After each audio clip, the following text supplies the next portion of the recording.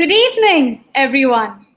On behalf of the Indian Navy and Western Naval Command, I, Ira Gosavi, welcome you on this fine evening to this enthralling webinar on the 1971 war, the Indian Navy's finest hour. Buckle your seatbelts, for we are about to embark on a journey of grit, ingenuity, valor, and determination displayed by the Indian Navy during the 1971 war, which resulted not only in a resounding victory for the nation, but also gave birth to Bangladesh.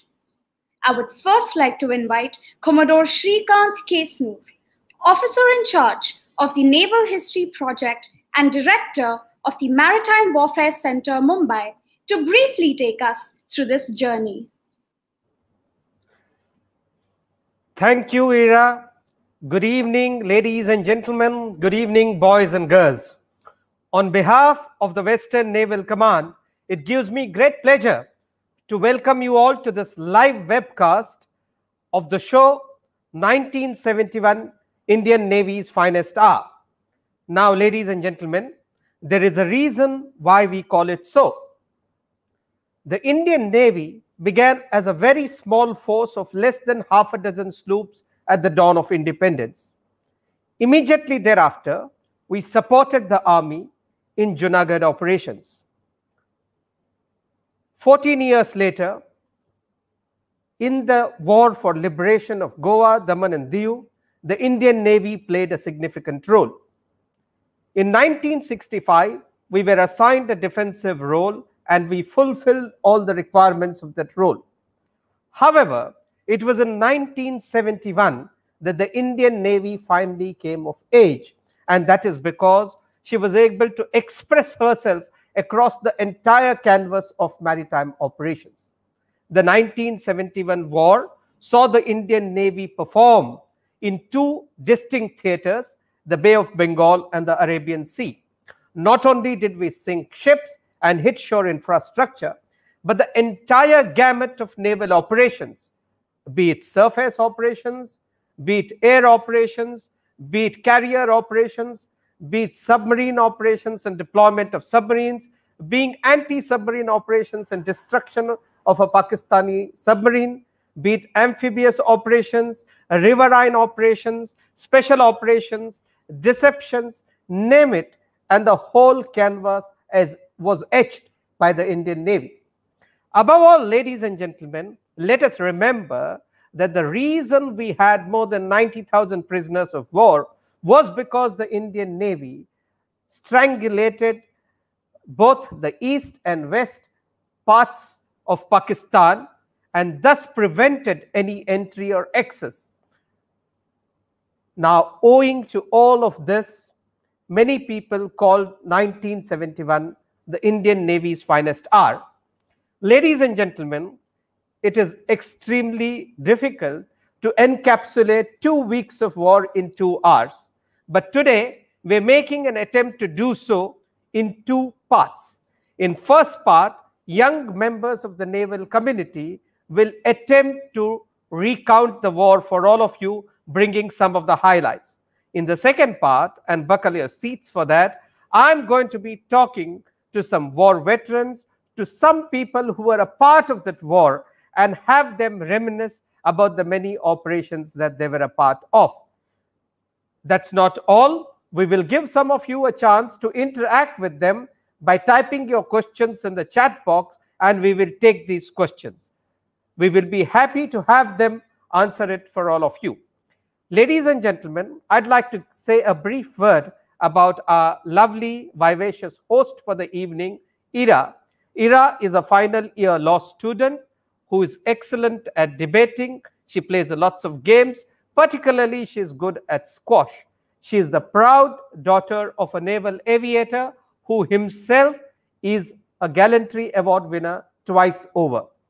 So, Ira, on the day that India and New Zealand aim for cricketing glory, tell me who is going to open the batting from our side?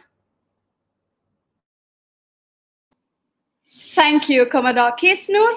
I have the privilege of inviting Ms. Meera Bhadre, a doctoral scholar and lecturer who enjoys spending her evenings engrossed in the workings of political thought and theory, peace and conflict studies, and international relations. When she isn't haranguing her students or conducting research, as a proud wife of a submariner, she is busy contributing to Navy's welfare activities and lending her voice to diverse events, including short films. Thank you so much, Ira. Namaskar and greetings to all. It gives me great pride to be part of Indian Navy's Swarnim Vijay Varsh, celebrations of the 1971 Indo-Pak War. Indeed, Indian Navy's finest hour. The 1971 war was a watershed in the life of the young 24-year-old Indian Navy. I am here to present a prelude to this momentous war, sort of a curtain raiser to the exciting adventure we are going to embark on. Let us dive deep into history and examine the context of the war, geopolitical and strategic. Let me first bring to fore the erstwhile East Pakistan, a landmass surrounded by India on its three sides and also separated by India from West Pakistan, a littoral state sharing coastline with Bay of Bengal and home to the world's largest delta. This part of Pakistan was situated closer to India's eastern border and its northeastern states. With a majority Bengali-speaking population that stood at 65 million at the time compared to 58 million in West, East was never at socio-cultural, educational, economic, or even political parity with West. The question is, what created the rift between East and West? Well, honestly, it wasn't created. East had always been underrepresented and underdeveloped. And to add to the woes, government of Pakistan did little to ameliorate the terrible state of East in the aftermath of Bhola cyclone of November 70 that killed over 3 lakh people. A man of vitality and charisma, Sheikh Mujibur Rahman became the leader of Banglas in the East, symbolizing their hopes and voicing their grievances. He was the leader of Awami League, a party with liberal and secular values. He spearheaded an election campaign for the December 70 elections that focused on discrimination of East by West Pakistan and aimed at a confederate with nearly autonomous regions. Now, in the verdict of these elections, quite evident from this picture here, Awami League won a landslide victory in the East. And with 167 seats, it was also in majority in the National Assembly of Pakistan. President Yahya Khan's expectations of a coalition government were dashed, and so was his choice in Prime Minister Zulfikar Ali Bhutto, the Pakistan People's Party leader, who toed the military line to oppose self-determination of Bangla nationalists. The month of March would be eventful. Yahya, along with his close aide Bhutto, decided to hold talks with Mujibur, a total ruse for something more sinister in the making. On the pretext of talks, what Bangladesh witnessed was suppression of democracy using both political domination and military force. Mujibur was charged with sedition, arrested, and imprisoned. This drew the last straw for people in the East. Before arrest, Mujibur declared independence by East Pakistan. On 25th March, marauding Pakistani forces waged an unprovoked crackdown in the form of Operation Searchlight. Operation Searchlight led to a civil war in the East. The operation continued with armed vigilante groups like Razakars, Al-Badrs, Al-Shams joining in, and soon turned into a genocide. The immediate consequence of the gruesome operation was formation of Mukti Bahini, a guerrilla resistance force to fight the Pakistani aggression and repression in what later became the Mukti Juddho, or Liberation War. The spillover of this civil war hit India in the form of an exodus of refugees into the Indian territory. a crisis of epic proportions confronting the Indian government and administration. To put things into perspective, hundreds were dead on the first night of the genocide, and the toll stood at 3 million within a few months from the onslaught of Operation Searchlight. There were grave crimes committed on women, children, and all this was part of a targeted elimination of individuals on grounds of religion, race, language, and even political belief.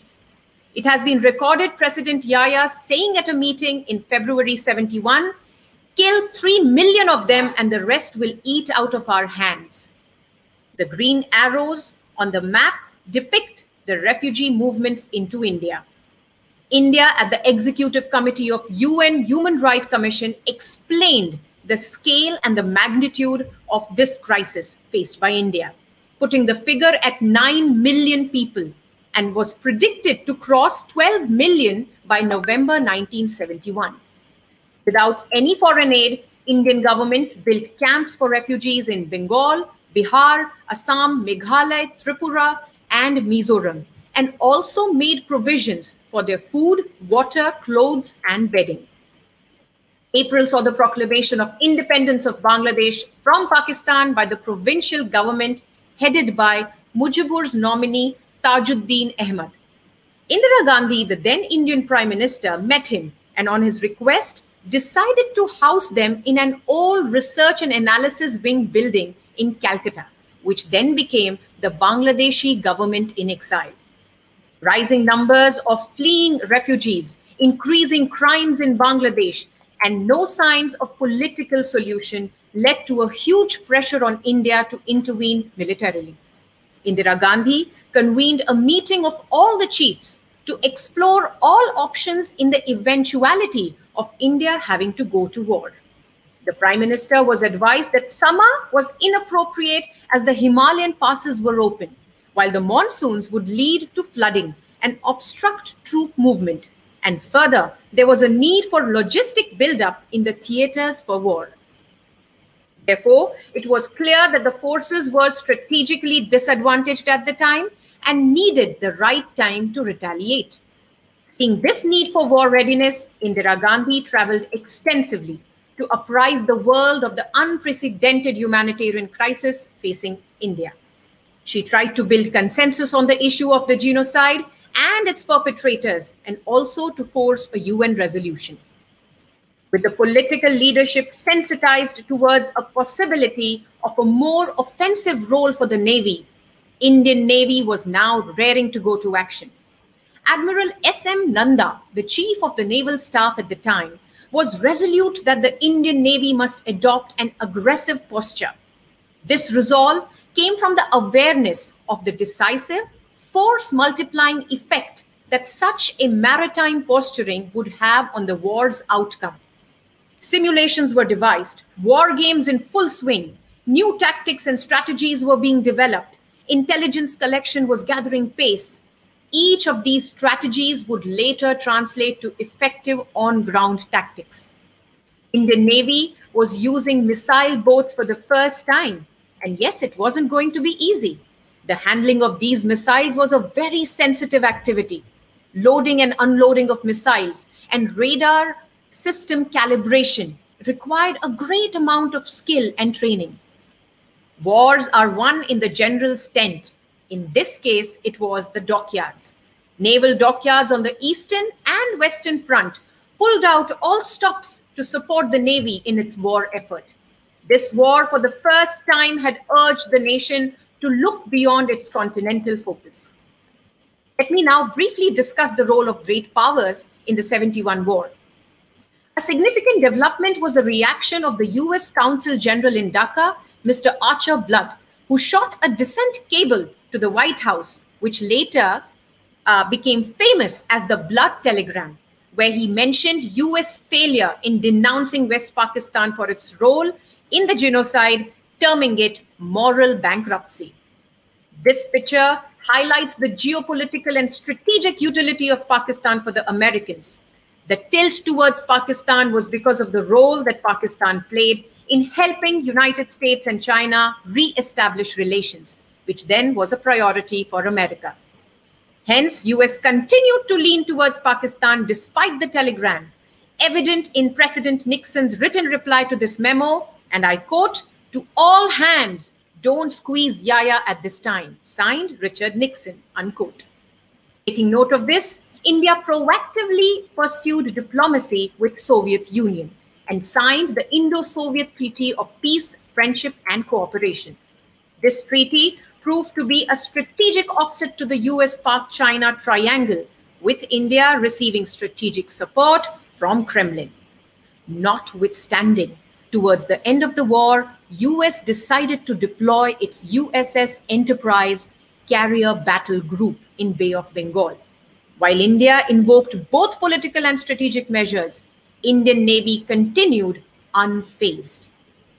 I want to bring out a particular incident in regards to the announcement of USS Enterprise sailing towards Bay of Bengal. The Prime Minister sent for Admiral Nanda and asked, "What will you do if you come across them?"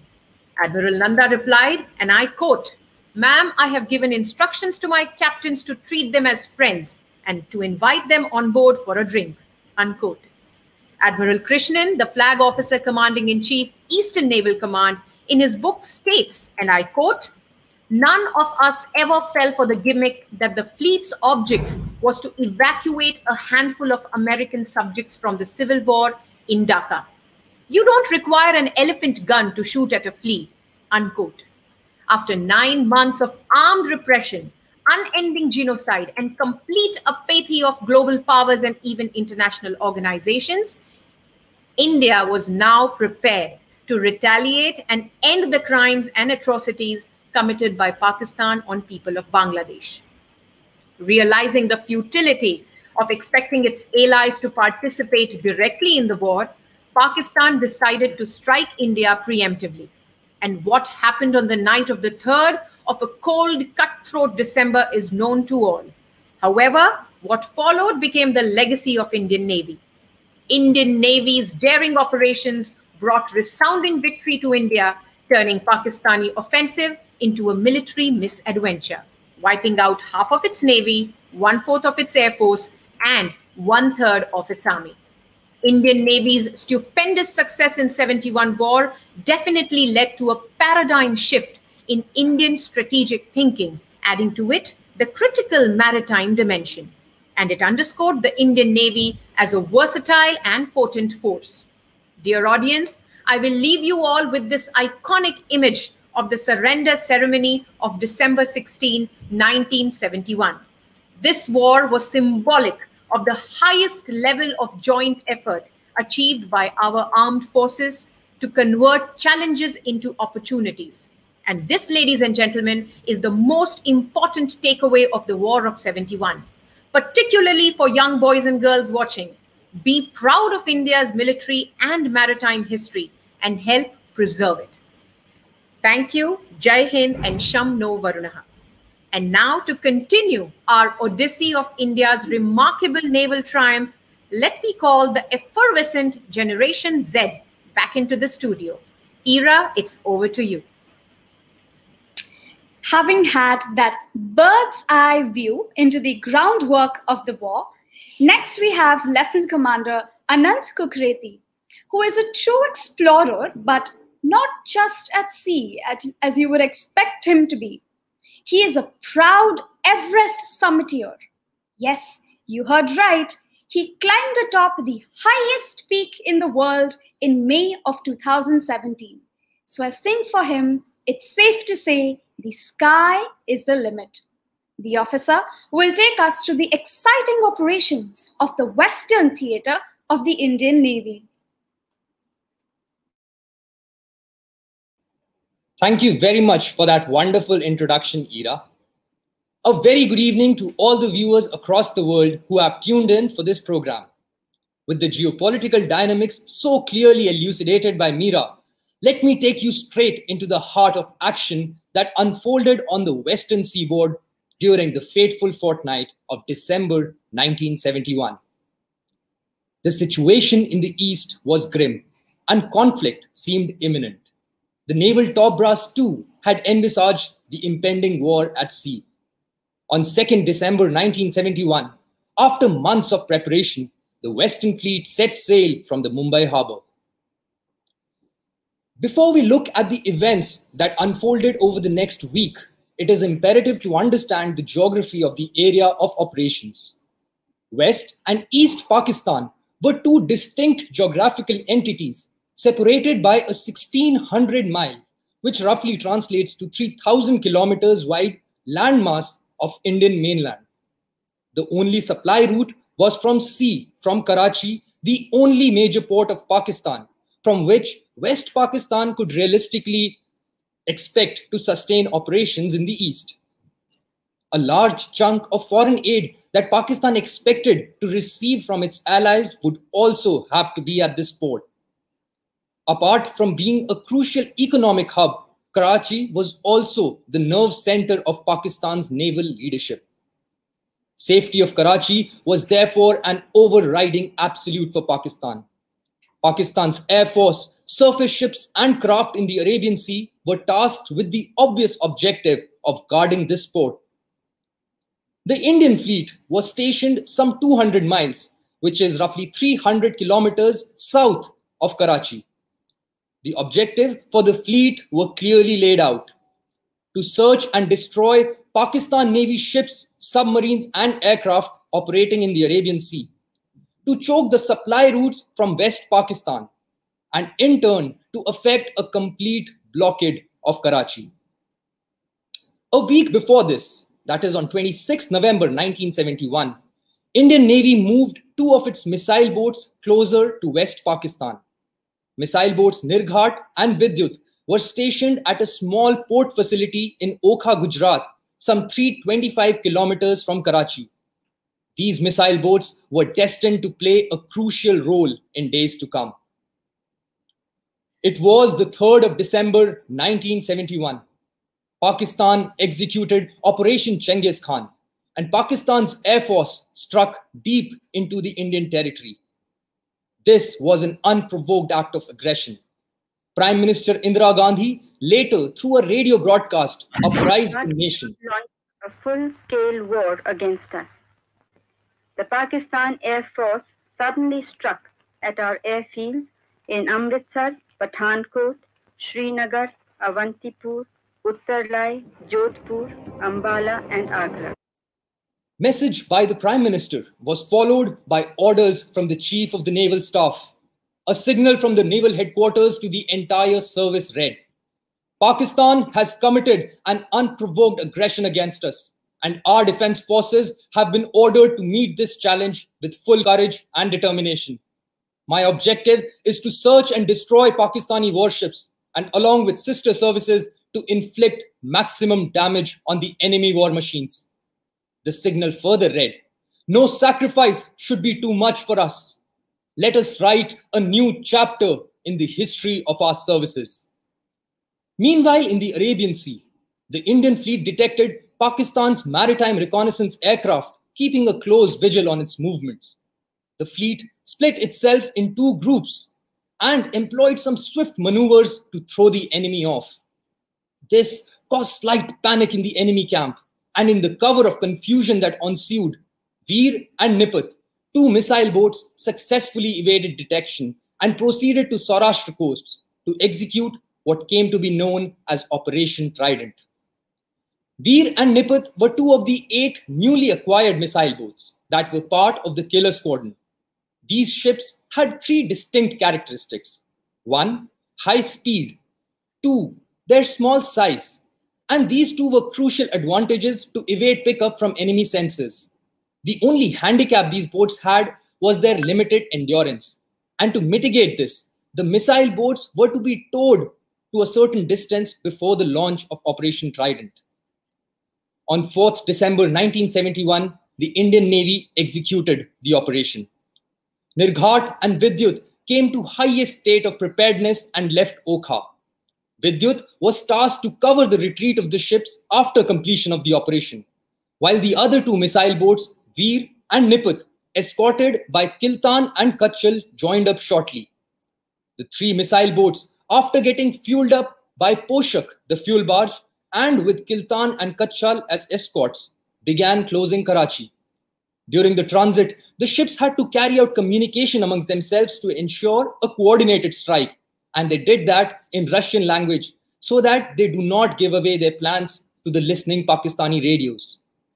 At 11 at night, when the ships were roughly 60 kilometers short, the missile boats detected the presence of Pakistani ships and began firing. PNS Khyber was the first casualty, and Nirghat had drawn first blood. Veer and Nipat charged on and sank Pakistani naval minesweeper Muhafiz and merchant ship Venus Challenger, which were reportedly carrying ammunition for Pakistan's forces. But the strike group was far from finished. The ships quickly retreated, but not before Veer fired her remaining missiles at the port and set the Kiamari oil field ablaze. Pakistan Air Force, in a desperate attempt to score a hit, attacked and damaged their own naval ships. Operation Trident had been a resounding success. So incredible was the operation at sea on 4th of December that the day continues to be celebrated as Navy Day in our country. Viewers, not just Trident, but the series of victories that Indian Navy scored over the next 10 days, both in the West and East, make 1971 war a landmark event in the saga of our service. The success of Trident led us to the next phase of the war. The objectives were threefold. Trishul and Talwar would escort missile boat Vinash for second missile attack on Karachi. The cruiser Mysore, in company of frigates Betwa and Ranjit, meanwhile would carry out simultaneous diversionary strikes on other minor ports along the coast of Makran. And tanker Deepak and corvette Kadmat were to continue contraband control.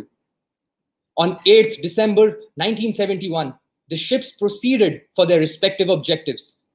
Karachi Strike Group, which consisted of Vinash, Talwar and Trishul, proceeded to execute the attack on Karachi. To mislead the Pakistan defenses, the group attacked from a southwesterly direction and detected some electronic transmissions from an enemy intelligence ship masquerading as a trawler. They suspected that their position had been compromised. Trishul immediately detected and destroyed the ship before closing again in the formation. At about 11 at night, the ships were close enough and launched their missiles. In the destruction that followed, Kiamari oil field was further damaged. Amongst the ships, Pakistan Navy's tanker Dhaka and merchant ship Harmattan sustained heavy damages. Another merchant ship, Gulf Star, was sunk. Retaliatory fire by the Pakistan's anti-aircraft gun caused a lot of neutral and collateral damage for the enemy.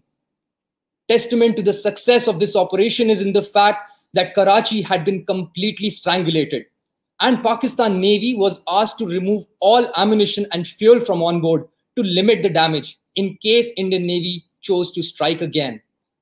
The exploits of Western Fleet of the Indian Navy in the Arabian Sea was reported by global media in great detail. It indeed was Indian Navy's finest hour. Viewers, before I address this graphic on the screen, it is important to note that the success of Operation Trident and Python are rooted in the several other tactical battles that the Indian Navy won in the Arabian Sea. Displayed here is a concise diary of event on a reconstructed track chart of the Western Fleet in Arabian Sea. Operation Trident, where missile boats undertook a blitzkrieg attack on Karachi. Operation Python, which consisted of the second missile attack from a southwesterly direction and a simultaneous diversionary strike on the Makran coast, which resulted in the capture of merchant ship Madhumati, a Pakistan cargo vessel. Further south, off the coast of Kerala, Indian naval ship Godavari captured another Pakistan merchant ship, Pasni, which was carrying contraband items to East Pakistan. The story of the naval war in the West is incomplete without mentioning the tragic episode of sinking of Khukri. The ship, along with Kirpan, was undertaking search and attack operations, hunting for the Pakistani submarines in Arabian Sea. The inherent disadvantage of a lesser sonar range did not deter the ships in undertaking this daunting task. Unfortunately, the ship was detected by the Pakistani submarine Hangor and fired upon. The torpedo struck the ship and she soon sank. Captain Mahendranath Malla, the commanding officer of the ship, in keeping with the highest naval tradition, went down with his ship after valiantly helping several crew members escape the raging inferno. For this, the officer was awarded the Mahavir Chakra, the second highest gallantry award of the country posthumously. The Navy in these 10 days had struck a decisive blow at the war-waging ability of Pakistan. Pakistan's Navy had been crippled and Karachi had been completely strangulated. In addition, Western Fleet had established complete sea control in the Arabian Sea, ensuring safety of our own ports and freedom of our own supply routes. These thumping victories in the West well complemented the heroics of Indian Navy in the East. I'd now hand over the proceedings back to Ira to take us forward to the Eastern chapter of the Indian Navy's operation in 1971. Over to you, Ira. Ooh, that build-up definitely has me sitting at the edge of my seat, and I absolutely cannot wait to hear more. Next, we have Lieutenant Commander Lalitya, who has found the key to time travel. That's right, she can spend hours in a museum, lost in the relics of history, and secretly hopes to be able to live in one. Her bucket list also includes whizzing through the streets of Monaco in a Formula One car. So let's call this globetrotter to transport us back to the Eastern theatre of the war and recreate the exploits of INS Vikrant and her battle group. Thank you, Ira. Good evening, viewers.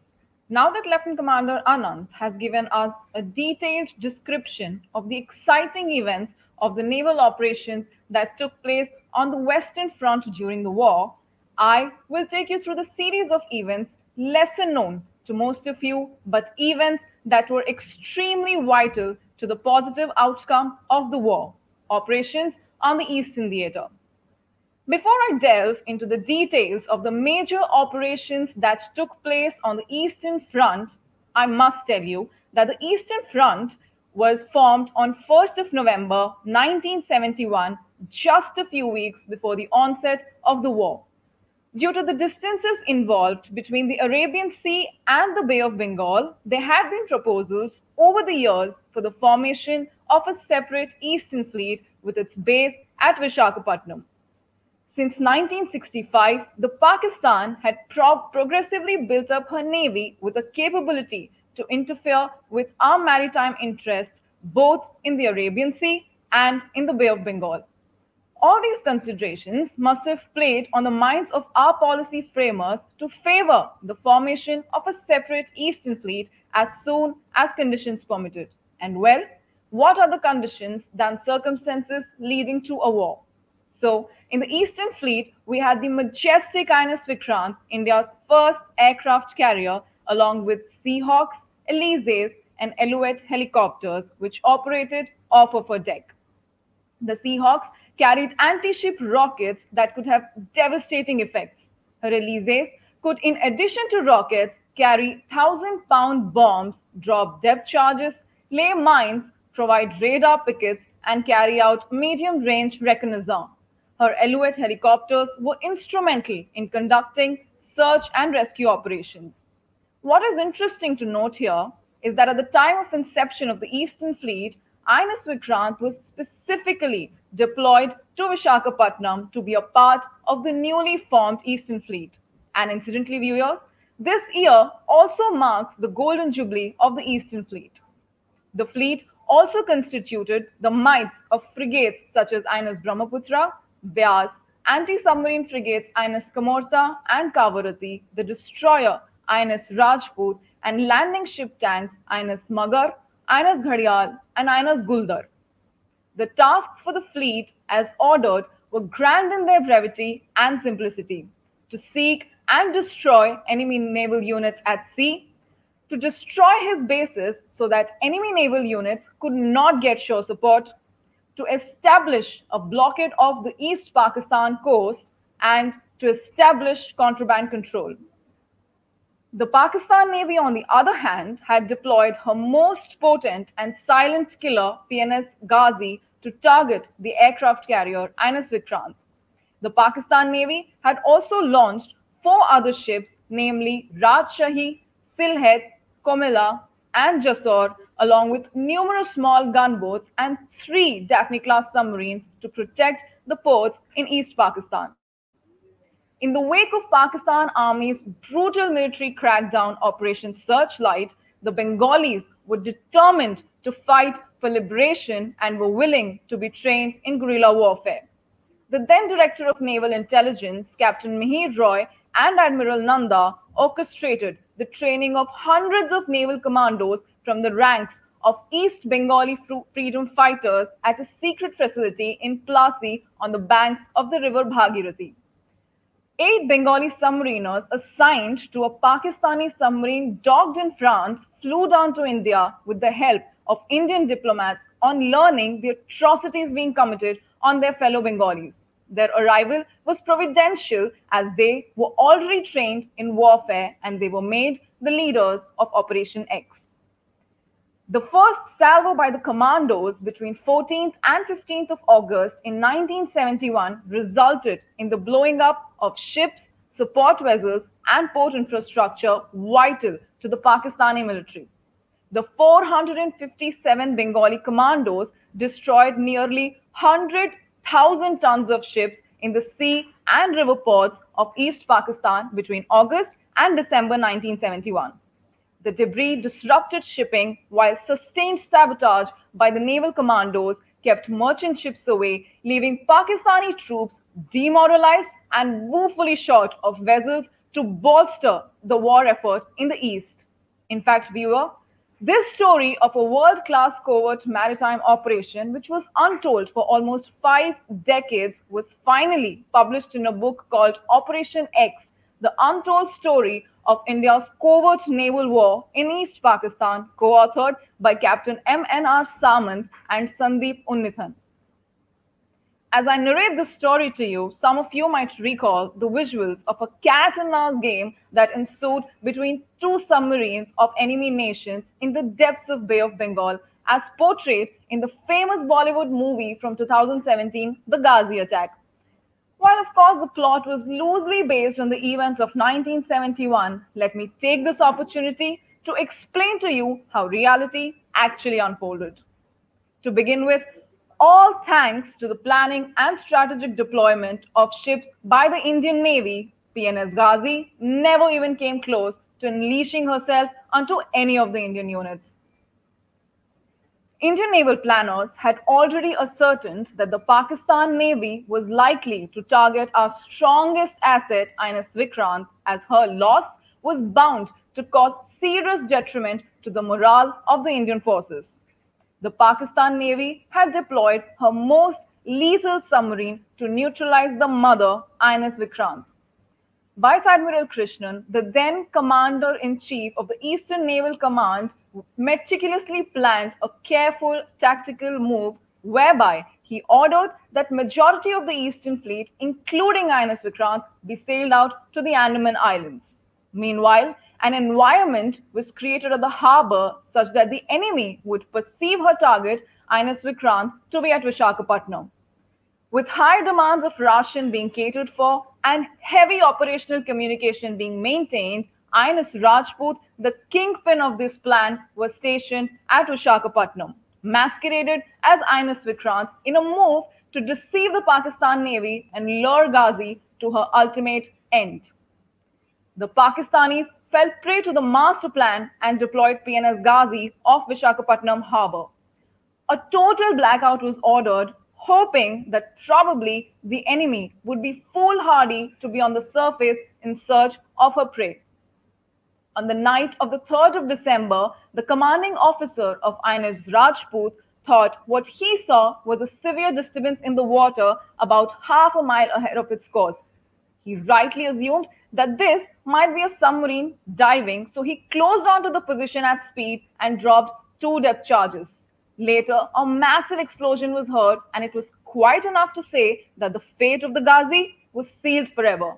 And the same was later established after undertaking diving operations that PNS Ghazi was indeed neutralized. Thus, viewers, within 5 hours of the first strike by Pakistan against our airfields, Pakistan paid a very heavy price and lost the largest and the most prestigious submarine of her navy. More blows were soon to follow that would send the enemy reeling to surrender. Undeterred by the presence of PNS Ghazi in the Bay of Bengal, INS Vikrant, along with her escorts, sailed out from the Andaman Islands on the 2nd of December towards Cox's Bazar and Chittagong to carry out air raids on airfields, harbour and other military assets of East Pakistan. On 4th of December at 1100 hours, INS Vikrant flew off 8 Seahawks in her first sortie against the enemy. As a result of the attacks by the aircraft, the airfield was severely damaged and the air traffic control at Cox's Bazar was set on fire. Admiral Sarma reckoned that Pakistanis would have had the news of attack on Cox's Bazar and would probably not anticipate another attack till dusk, as attacks from the air are carried out at dawn and dusk when the attacking aircrafts are well camouflaged against the darkened skies and least vulnerable to anti-aircraft guns. And so, on the same afternoon, in a daring surprise attack taking the enemy completely unaware, Chittagong was attacked. The aircraft went on to damage 2 Pakistani naval gunboats, 6 merchant vessels, and also set the fuel dump ablaze. On the 6th of December, the airstrikes demolished the harbours of Mongla, Chalna, and Khulna, leaving a wake of destruction in its path. Air raids by aircraft from Vikrant continued from the 9th of December all the way through 13th of December at various military targets in East Pakistan. On the 14th of December, several Seahawks participated in the raids on Chittagong, setting fire to several army barracks in the cantonment area. The initial orders to the fleet had envisaged a total of about 5 aircraft sorties, but the Navy ended up carrying close to 100 sorties before Vikrant left her area of operations. It is fair to record that but for the presence of the aircraft carrier INS Vikrant and her aircraft, the tasks assigned to the Eastern Fleet could have probably not been achieved. This clearly illustrates that the power quotient increases manifold when an aircraft carrier is part of a fleet. Flashed on the screen is one such event immortalized in the war diary of INS Vikrant. The Indian Navy has, among various age-old traditions, a tradition of painting the names of destroyed targets at a prominent part of a ship to record her kills. Seen on the slide is the list of targets painted on the side of INS Vikrant, which she and her aircraft had destroyed in the 1971 war. By the end of the war, INS Vikrant and her battle group had neutralized 11 merchant ships and naval ships Sylhet, Jessore, and Comilla. With the air support from INS Vikrant, INS Brahmaputra, Beas, Kamorta, and Kavarati were carrying out other crucial operations such as anti-submarine, anti-air protection, and sea control. INS Kamorta and INS Kavarati were the latest ships in our inventory at the time, and together these ships provided anti-air and anti-submarine warfare capabilities and were surface escorts to INS Vikrant. While Ghazi was neutralized, there is a possibility that Pakistani or Allied submarines were deployed in the Bay of Bengal. There are indications of Indian naval ships having submarine contact and taking resolute anti-submarine action. While that mystery may or may not get solved sometime in the future, what needs to be emphasized is that a fleet at sea needs to be constantly at guard against air and submarine attacks and surface radars. Apart from all this, these ships also carried out boarding operations on board various merchant vessels in order to prohibit East Pakistan from receiving any assistance whatsoever from other sea assets. By the time the Eastern Fleet concluded its operations, the Navy had altogether taken as prize 15 merchant ships, some Pakistani carrying troops, others working for Pakistan, and escorted all of them to Calcutta. While the Vikrant, with its 2,000 plus crew and her aircraft, was actively engaged in destroying the enemy, there were other operations that were happening parallelly which ensured a swift and a decisive victory. Some of these tales are of absolute dare and valor, and one such story is of Force Alpha, which included the INS Panvel, gunboats Padma and Palash, and BSF watercraft Chitrangada. A disparate group assembled from limited resources braved challenges and risked capture by sailing into the backwaters of East Pakistan to carry out raids on Chalna, Khulna, and Mongla. This daring and audacious deep penetration strike led by Commander MNR Samant resulted in successful attacks on the enemy riverine ports, launched a counter-offensive against enemy forces. Early on during the war, the Indian Navy and Air Force had established superiority over their counterparts in East Pakistan, and so there was no way for the escaping Pakistani troops other than crossing the land border with Burma. To prevent this escape, one battalion of the Indian Army was to undertake landing at Cox's Bazar. An operation was conceived in order to land army troops at Cox's Bazar with the help of Indian naval ships. The operation was codenamed Beaver and was undertaken by INS Ghadial, INS Guldar, and MV Vishwavijaya on the 16th of December, and a total of 600 army troops were landed at Cox's Bazar. With all the enemy ships immobilized and establishment of control over merchant traffic near East Pakistan, the Indian Navy achieved complete supremacy over the enemy in the Bay of Bengal. One submarine and 3 ships of Pakistan Navy were sunk in various operations during the engagement in the East. The Indian Navy had effectively prevented the escape of Pakistani troops from sea routes, which resulted in the capture of 93,000 prisoners of war post-surrender of East Pakistan. In the words of Admiral S.M. Nanda, the success of the Navy lay not so much in the sinking of Ghazi or the Khyber, but in its ability in the East to deny any supplies reaching the Pak forces in the East Pakistan and not permitting the defeated Pakistan army to escape by the sea. This was the first occasion in 1971 when our Navy took a significant part in war against Pakistan. The Eastern Fleet certainly lived up to the tasks set to it. The damage we inflicted on enemy ports and ships was profound. Defense correspondents abroad extolled the effective blockade, contraband control, and bombardment carried out by the Indian Navy. The Indian Navy clearly emerged as a force to be reckoned with. I hope that you, dear viewers, now know a little bit more of the lesser-known tales of the might, the capability, and the ingenuity of the Indian Navy. Thank you. Shamno Varunaha. Jai Hind.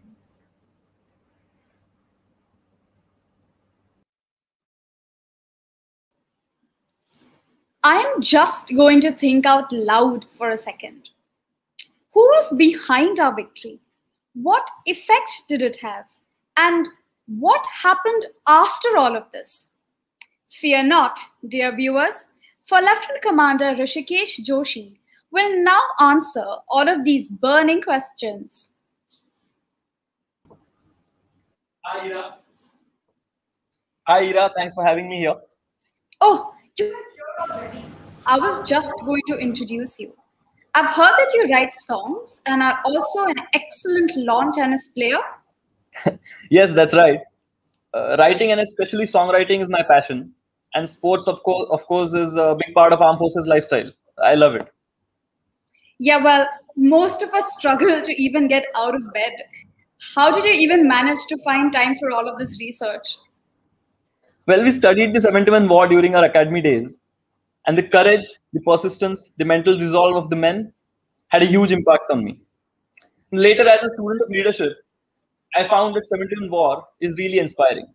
I'm really happy that I'm a part of this, and I'm really excited. So what are we waiting for? I will leave you to it. Sure. Thanks again. Hello and good evening, everyone. Now that we're going to speak about the men, you would have heard of visionary army leader, Field Marshal Sam Manekshaw. It's possible that many of you also know the Battle of Longewala. Let us now talk about the naval leaders who displayed courage and exemplary leadership at sea. You know, going back to my academy days, I now remember the training and how hard it was. but we were taught that the most potent weapon that any navy or any armed forces can have is its men. मंजिल उन्हीं को मिलती है जिनके सपनों में जान होती है. पंखों से ज्यादा कुछ नहीं होता, हौसलों से उड़ान होती है. That's exactly what we're going to talk about in this section. The leaders, their actions, their decisions, their courage, their actions which win the wars and not the weapons. Who were these amazing people who made all the magic happen? The core team at Naval Headquarters comprised of Chief of the Naval Staff, along with the Vice Chief, the Director of Operations, and the Director of Intelligence. The Chief of the Naval Staff, Admiral Sardariral Mathradas Nanda, was a man of big ideas and swift decisions. In fact, as early as 2 years before the war in 1969, he had stated, and I quote, "I grew up in Karachi and therefore I know the harbor very well. The Navy will make the biggest bonfire out of it when the opportunity comes." And he lived up to his words during the war. That showed his resolve and mettle. Another factor was that the Navy was tasked with predominantly defensive role in 65 war. The Navy could not unleash its full potential as our land borders were the ones facing direct hostility. But Admiral Nanda knew that the offensive deployment of Navy would be a critical factor if East Pakistan was to be liberated. He knew that Karachi plays a vital role in Pakistan's strategic foundation and therefore was a critical target. Let's watch a small video that shows his thought.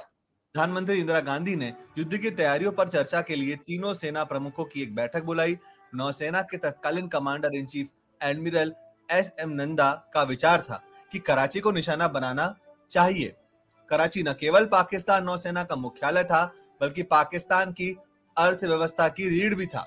Pakistan के समुद्री केंद्र कराची पर नौसेना की नाकाबंदी करके उनकी अर्थव्यवस्था को नष्ट करने का अंतिम उद्देश्य. So as you can see, this plan that Admiral Nanda had devised was bold, aggressive, and therefore a very difficult one. He met with Prime Minister Srimati Indira Gandhi in October 71, convinced her of his plan, and got her approval. This plan was also really innovative. The use of missile boats for offense had the biggest element of surprise. Utilization of the aircraft carrier for bombardment and offensive role in the east worked out amazingly well for us. Whether it be authorization of Operation X and training of Mukti Bahini, or be it marshalling of the resources and sustaining the highest morale for the rank and file, he made it all happen. But Admiral Nanda was not alone. The Vice Chief of Naval Staff, Admiral Jal Kursetji, was there with him. You can think of Admiral Nanda like spirited, aggressive captain of the team, someone like Virat Kohli, and then Admiral Kursetji as calm, methodical vice captain like Ajinkya Rahane, balancing the scales, filling in the minute details. The Director of Operations, Captain Stanley Dawson, and the Director of Intelligence, Captain Mihir Kumar Roy, also formed the integral part of this team. These four can be fittingly called the brains of the naval operations. Admiral Kursetji had a major share in employing fishing boats in the role never thought before. The brilliant idea of use of fishing boats to report any suspicious activity and to become eyes and ears of Navy was his.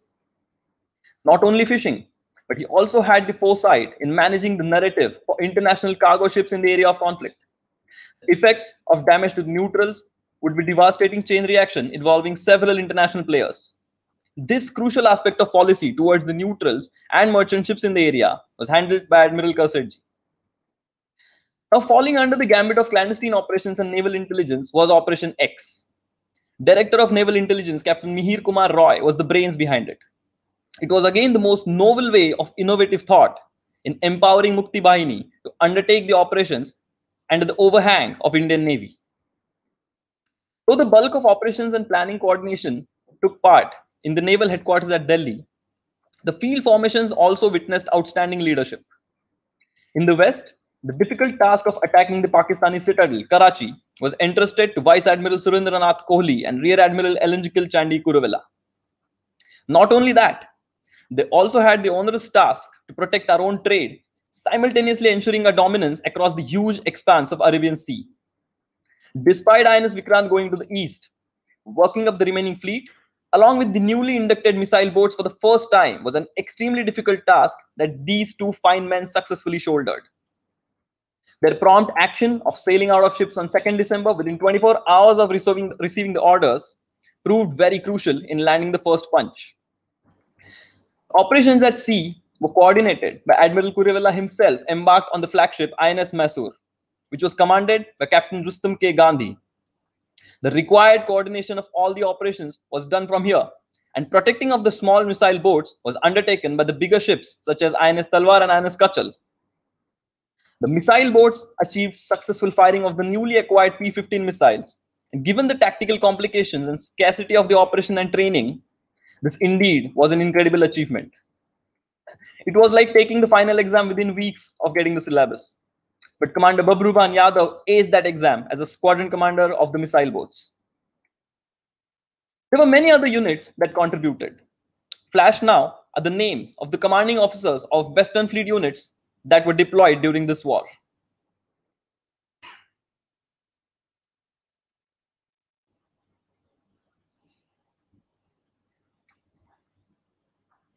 Now, while the Western Fleet was busy attacking Karachi, let's see who handled the Eastern Front.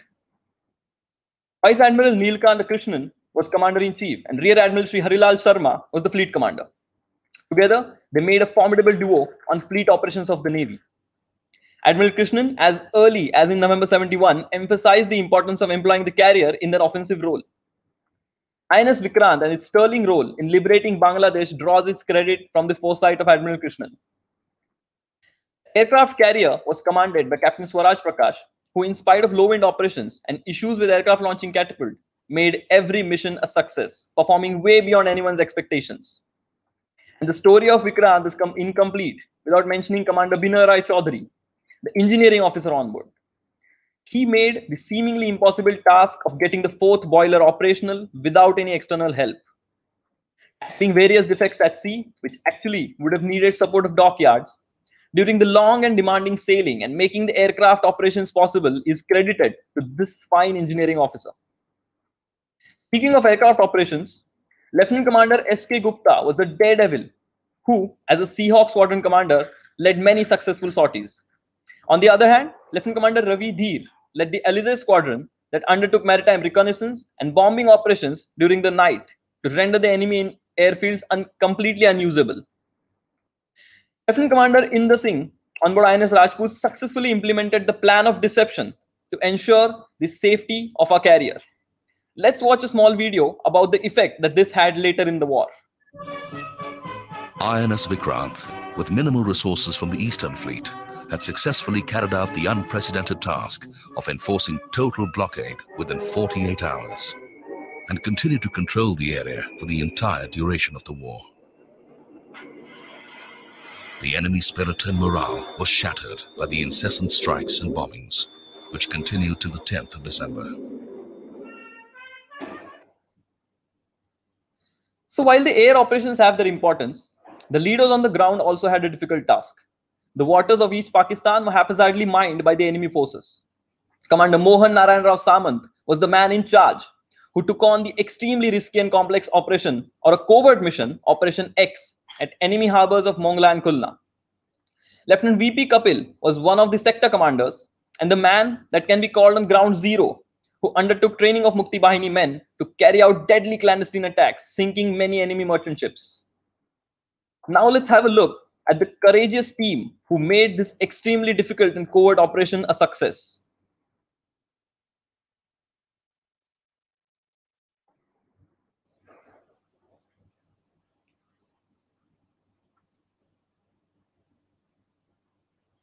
In the fleet, INS Brahmaputra, commanded by Captain Jagdish Chandra Puri, INS Bias, commanded by Commander Lakshmi Narayan Ramdas, INS Kamorta, commanded by Captain M.P. Avati, INS Kavarati, commanded by Subir Paul, were the 4 Eastern Fleet units that operated close to enemy coast and were involved in range of operations such as anti-air, anti-submarine, surface escorts, and boarding operations.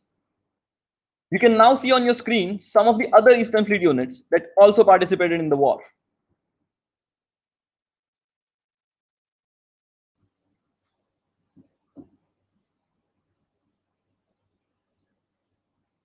So when we now look at this war in a larger perspective, all these amazing people, leaders, and their actions achieved some really crucial outcomes post-71 war. After 1971, navies across the world started looking at Indian Navy with great respect. It established Indian Navy as a force to reckon with in Indian Oceanic region. The citizens of India also realized the might and effectiveness of Indian Navy. Look at this letter written by none other than Prime Minister Indira Gandhi that states, and I quote, "None of this would have been possible without the most exacting leadership and dedication at all levels. In this, your role has been crucial. No words can be better recompense for your labors than the people's admiration and India's success." Indian Navy practically proved the fundamental role of any navy, that is sea control, and showed the world how it's done. The fact that merchant ships in Pakistan taking India's permission to enter or leave says everything. We also boast the highest number of soldiers that surrendered and maximum tonnage of ships sunk in any war post World War II. But ladies and gentlemen, there are so many tales of valor and courage that this war witnessed that time does not permit me to list all of them. All the people I described only form an illustrative list. A few more are flashed on the screen.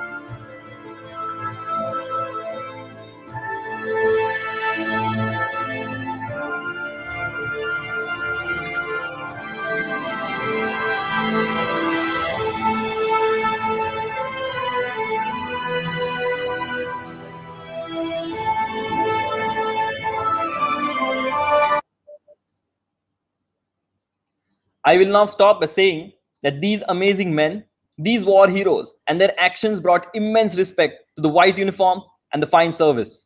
They carved a special place in hearts of all the Indians. Thank you. Shanno Varuna, Jai Hind.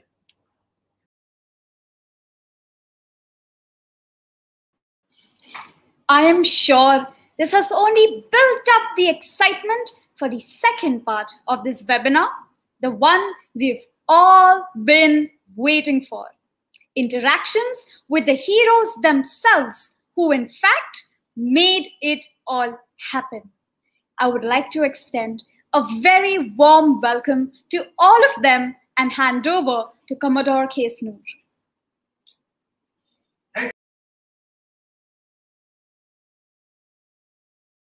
You were riveted by what you heard. Let me tell you, there's something more. Recollections from those who took part in the war. Now, ladies and gentlemen, you would have seen from the previous presentations that war involved vision at the highest level, flawless execution, great acts of courage and bravery, and often something that we call as the X factor.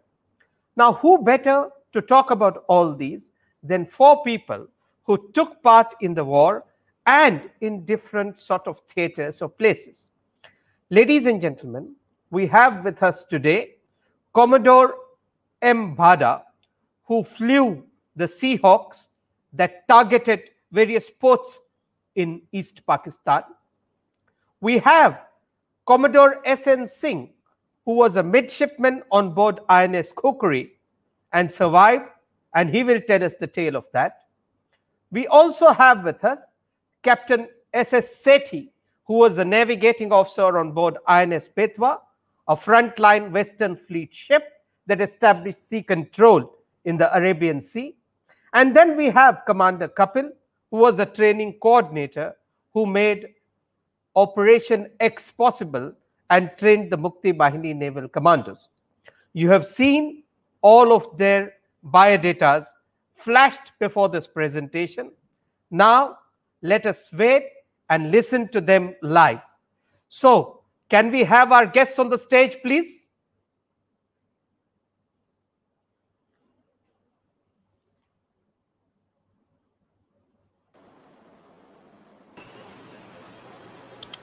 Good evening, sirs. it's wonderful to see you all. Welcome again. The honor or shine of this panel has been immensely made larger by your presence. So, sir, what I'm going to do is begin with a common question to all of you and then take certain individual questions on your specific area of operation. As we saw, Admiral Nanda said, let us write a new chapter in our history. At that time, in 1971, the Navy's strength was barely 20,000 and the officer strength was a little less than 2,000. So the four of you were a part of those 2,000 officers who wrote a new chapter in history. And all of you were young then. So I'd like to just begin by asking each one of you, how did you feel? You were young at that point of time in war, and what was the feeling? Was there some sort of apprehension, excitement, some heebie-jeebies? So may I begin with Commodore Bhada and then ask the others to follow, sir. Thank you, Srikant, and good evening, listeners. In the Defense Forces, there is a saying, the more you sweat in peace, the less you bleed in war.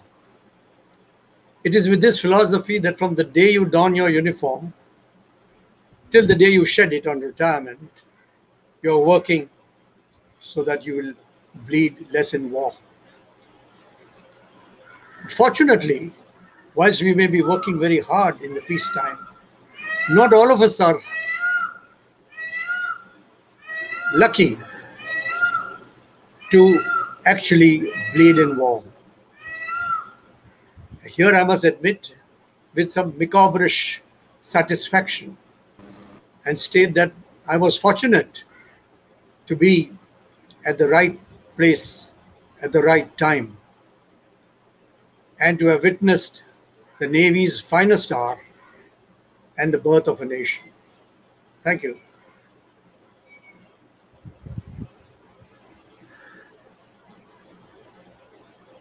You are in the right place or wrong place in a bit, but your initial feelings about the war, sir.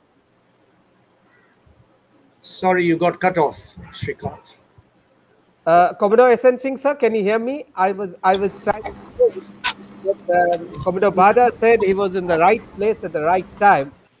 In your case, whether you are in the right place or at the right time needs to be discussed. But could you just tell us your initial feelings about the war and whether you are in the right place or the wrong place?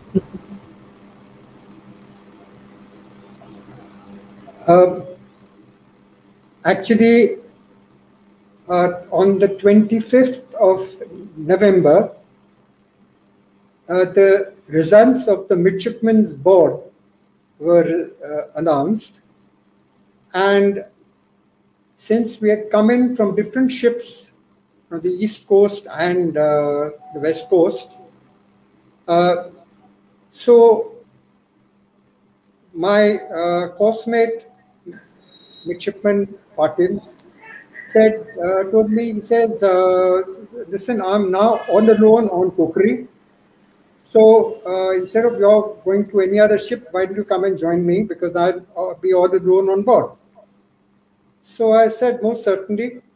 And I found myself on the 26th of November with my baggage reporting on board the cookery. And well, beyond that, I know it's all history. Wonderful, sir. You're in some ways destiny's child.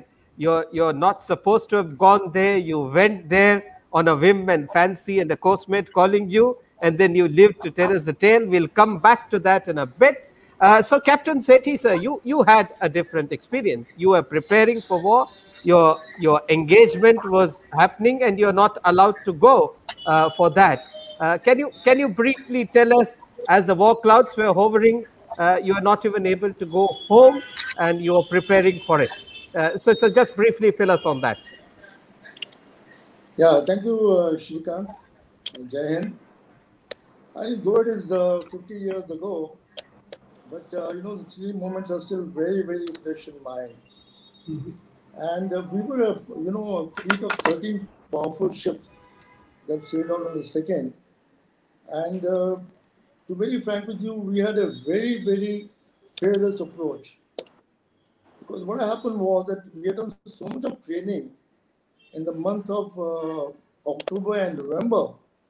We had sailed for a couple of days and come back, and we were fully prepared for war at any time. Like Commander Bhada said earlier, the more you sweat in peace, the less you bleed in war. And that was the situation. I can just give my own personal example. After one sailing, I remember 22nd November, we came back. It was about 9 o'clock in the morning or 10 o'clock. And I hit the sack because I hardly slept for the last couple of days.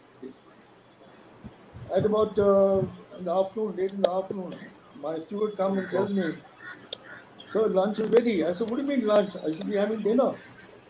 So you can imagine that the amount of training that we did earlier, we were so well trained that the war came in, we were so motivated, and we were totally fearless. There was no fear at all whatsoever. You know, we were motivated as well as ready for any eventuality that comes in. We're totally bold and resolute. And I'm not talking about myself. I'm talking about my all youngsters, young lieutenants at that time. Because we remember our motto of NDA, service before self. And I can tell you very clearly, even if we had to give our life at that time, we were prepared. There was no doubt in our mind whatsoever. And our aim also was very clear. After seeing the operation orders, which we did 2 days earlier, that what we were supposed to do. And once the aim was very clear, we knew what we were supposed to carry out thereafter. Later on, we discussed the attack in Karachi and blockade that we did in the western side. Thank you. We're coming to that part. So we're coming to that part, but I like the way you said we were training. There was no doubt in our mind, and there was complete resolve. Now, the three of you were training yourselves, but we had Commander Kapil who was training somebody else. You were training the Mukti Bahini commandos for undertaking clandestine operations. This is the first of its kind. So tell us, I mean, you were suddenly whisked away from Mumbai. You didn't know what you're expecting. Can you fill us a little bit on how you entered that and what were your initial feelings about that? Good evening. As you said, that I was posted in Bombay. I was looking after the fleet diving team there. And as the diving requests go, they come overnight and you fly and you just get on with the job. So it was a similar thing. It was a signal from the naval headquarters which summoned me to Calcutta, and I was told to go and stay in the army mess, Fort William, which was a little strange. But anyway, when we went there, I found Director Naval Intelligence and my course mate Samir Das, a fellow diver, waiting there, and I was told briefly what to be expected out of me and what the plans were. So initially, it sounded like a very mundane job, but now in retrospect, when I look back at it, I think I was very privileged to have been selected for that, and I'm very proud to have been in the team of brilliant men wearing the diver's badge. Thanks, sir. We'll be coming to the exploits of the diving branch in a little bit. So if I can go back to Commodore Bhada, so there was some great thing happening on the ground, some frisson, but here you are preparing on the aircraft carrier, you're doing training, and then when you're called upon to go to war, all of you were ready for it. Now, the excitement of the war was such that I heard, sir, that you had actually a dislocated shoulder, but despite that, because of problems, you wanted to fly and you actually fought with your doctor so that you could get the go-ahead. Can you tell us a bit about that part, how you were desperate to fly, and through that, tell how did your squadron achieve everything that it had set out to achieve?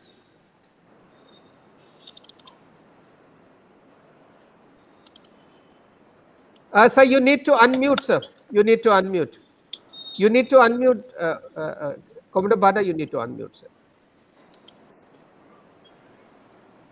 Yeah, as I said, Srikant, that was only mentioned to you in passing in good humor, but it is true. We have been working up towards this final attempt for many months on the eastern seaboard, in the Bay of Bengal. And finally, towards the end, INS Vikrant with her escorts was anchored in a bay off Port Cornwallis in the North Andaman Islands, awaiting instructions and orders to proceed. Obviously, as you know, when the ships are in harbor, the pilots are at large, and one thing leads to another. And on this particular occasion in the evening, I dislocated my shoulder. Now here I must pause for a moment and apprise you that this was not one-off dislocation. I had been suffering from a recurring dislocation, left shoulder, even before I joined the National Defense Academy. With this unperceivable physical disability, I may call it, I went through the NDA, I went through all my flying time, I went through all my training time, for the simple reason that I had developed an uncanny and a very quick procedure of resetting it very, very quickly, without anybody even knowing that I had dislocated my shoulder. But I must also admit here that every single individual whom I was associated with, starting from my NDA cadets days, through the Sea Cadet day, to the cadet on board the training ship, midshipmen, to my squadrons, to my flying days, everybody knew about this dislocation. But, and I repeat this with a lot of emphasis, that nobody ever ratted on me. Because if that had been so, I would have been on the streets. Obviously, with this kind of a disability, of a dislocation of a shoulder. I managed to do that. It just so happened that on that particular evening, at Cornwallis Bay, I dislocated my shoulder in the Vikrant's wardroom. And there happened to be sitting a medical officer, an Air Force doctor, who had joined us for this operation. He noticed it. He immediately reported it to the principal medical officer, Surgeon Commander Christian, who sent for me the next morning and heard the story and then said, "I'm afraid I have to ground you." Very, very frightening words indeed at that point of time, because we are now middle of the ocean in the Andaman Islands, ready to go to war. No chance of a replacement as far as the squadron is concerned, as far as the ship is concerned. And for me, it was out of the flying branch. You can imagine now the state of mind that I was going through. Fortunately, this was appreciated. The lack of an operational pilot on board at this critical juncture was appreciated by the commanding officer of my squadron commander, G.G. Gupta, who immediately took up the case with the captain of the ship, Commander Air, captain, everybody. Everybody tried to convince Surgeon Commander Christian, but he remained adamant for quite some time. Finally, the fleet commander, Admiral Sarma, had to intervene and had to request Commander Christian to allow me to fly the operational sorties on the condition that I will have myself treated soon after the operations are over. Commander Christian, not satisfied, made me sit in a cockpit and made me do all the drills I would have to do whilst flying an operational sortie. And I had to convince him that at no stage in the cockpit am I going to use that left shoulder to such an extent that it would get dislocated. He was convinced, and with that he cleared me for flying. Just a day before the Seahawks were launched, in which I was in the first sortie, Cox's Bazar. Yes. So that's needless to say, at the end of the operations, in the euphoria of the victory, all was forgotten, and I never got myself operated to date. That's such a wonderful story. Now, ladies and gentlemen, Commodore Bhada is telling this in very typical self-deprecatory manner. But can you imagine what it is to fly a fighter aircraft with a dislocated shoulder and go and bombard the enemy? This is war. But that's typical of many naval officers. Now, let me turn my attention, therefore, to Commodore SN Singh. He was there on Kukri the night it got torpedoed. So let's get a sense of drama of what happened on the Kukri that night. SN sir, can you just describe it for all of us? Yeah.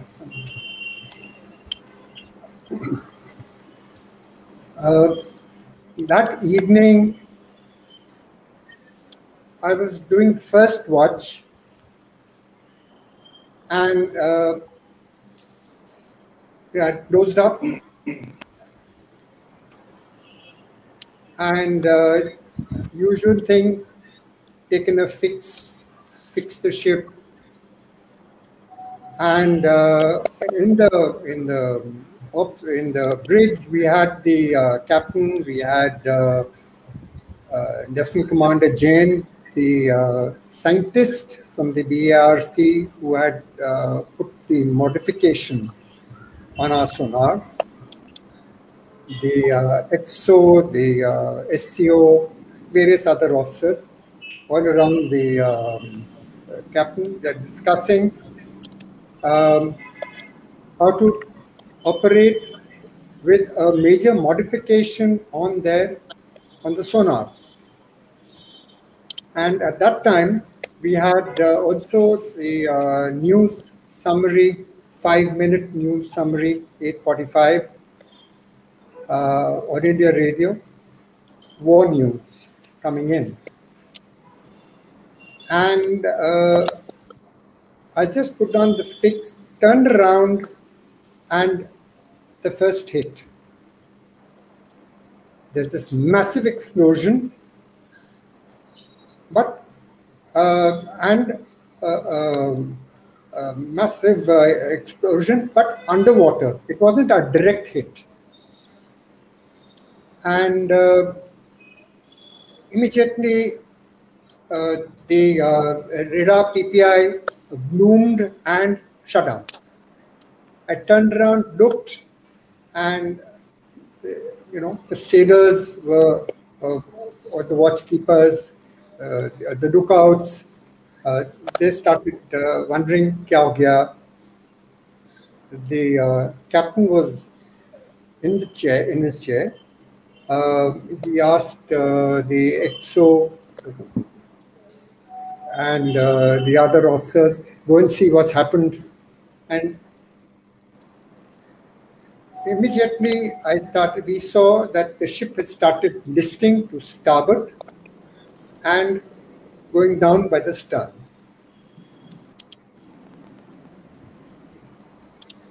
Then I remained in the bridge. Gradually, people started shouting and saying, listing बढ़ रहा है, stern se niche ho raha hai, and there were these personnel trying to come up to the bridge with the life jackets. There were people trying to go back to get their life jackets, and gradually the list kept increasing, the stern kept going down, and as the list kept increasing, more and more people coming up started falling down to the starboard sides in the water. Captain remained sitting, but yes, could see that it was becoming slightly uncomfortable. And at the same time, I realized he had hurt himself because of the explosion. Hurt himself on the head. But Captain remained cool, kept telling the guys, now get into the life jackets, get into the water, remain cool throughout. And well, there were no lights, there was no intercommunication, nothing at all. And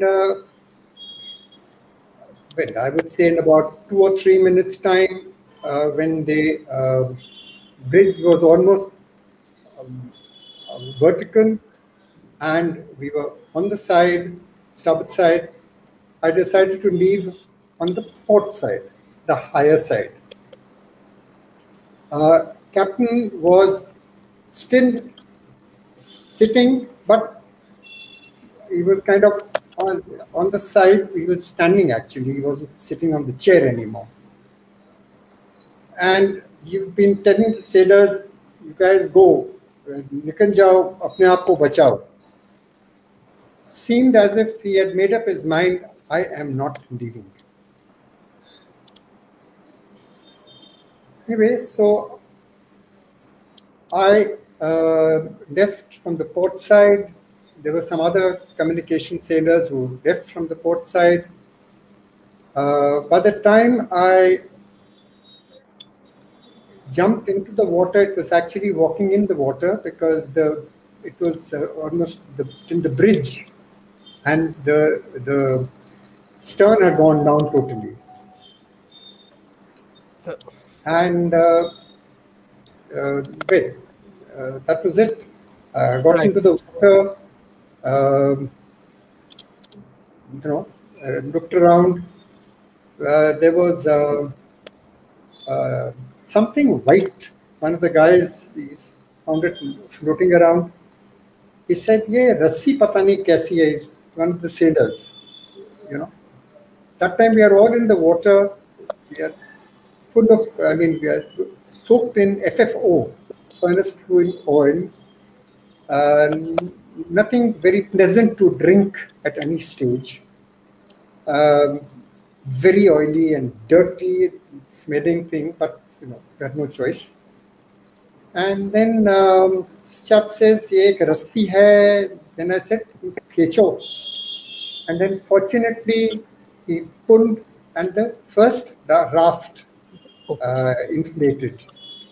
Right.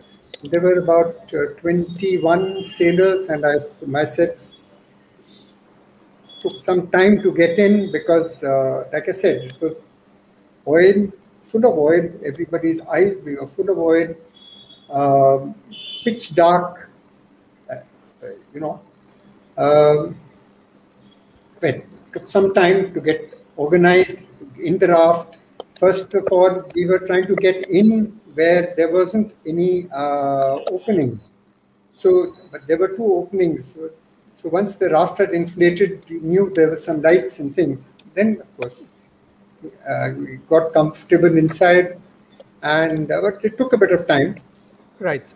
And then one of the communication sailors turned around and said, "Ke ye agar submarine hai paas mein enemy ka, to हमको light off करना चाहिए." So we removed there was that seawater activated battery light. We switched that off. Of course, we had one sailor who, obviously, watchkeeper in the engine room. He had a super saturated steam pipe bursting behind his back. Oh. And it was some sight which I'll never forget, because when we saw him in the morning was something, but he kept moaning, kept groaning, "Bachao, bahut dard ho raha hai, jal raha hai," and things. But of course, we couldn't do much other than give him water to drink. So, and that's how we ended up being picked up by Kripan the next day. Right, sir. Right, sir. I saw a very wonderful comment by one of our viewers saying, "I know how difficult this must be for Commodore SN Singh to recount this, and hats off to you. Really, sir, I know how difficult it must be. So hats off to you. Now, let me go to Captain Sethi. Sir, apart from the episode of cookery, the Western Fleet, the Navy, as such, dominated the whole war. And the Western Fleet in particular played a significant, if silent, role enabling these operations to happen. As the navigating officer of lead ship in the Western Fleet, you have often spoken about this. In fact, I must thank you for sharing that excellent track chart that you have reproduced of the entire Western Fleet. Can you tell us a little bit about what that operation meant? Give us a slightly bigger picture, a bird's eye view of the fleet operations from your side and the training that you did. Yeah, yes, Srikant. Actually, our aim was very clear when we, if the war breaks out. Our aim was very, very clear. Our aim was to seek and destroy the Pakistani warships. That was number one aim. And number two aim was to attack and cripple Karachi Harbour. So that, the East Pakistan doesn't get anything from the West Pakistan. And the third aim was to carry out total blockade to make sure that none of the tankers from the Gulf reach Karachi. Because the tankers don't reach Karachi because every nation has the fuel for a couple of days only. And if they do not have the fuel, they will not be able to function at all. The whole nation will come to a standstill. And I think this is what happened. We were able to achieve all the three aims that we had. Now, what happened was that the moment we sailed out on the second and we formed a departure screen trying to skirt the Pakistan submarine, we did, ourselves, Betwa and Tushur, investigative of submarine contract. But luckily, the war had not broken out. But the moment on the third evening, if you can see on the chart, you can see we're heading towards the central of Arabian Sea. But what happened was that we were the aircraft picket. We had the long range aircraft radar LR-960, and we picked up a Pakistani aircraft.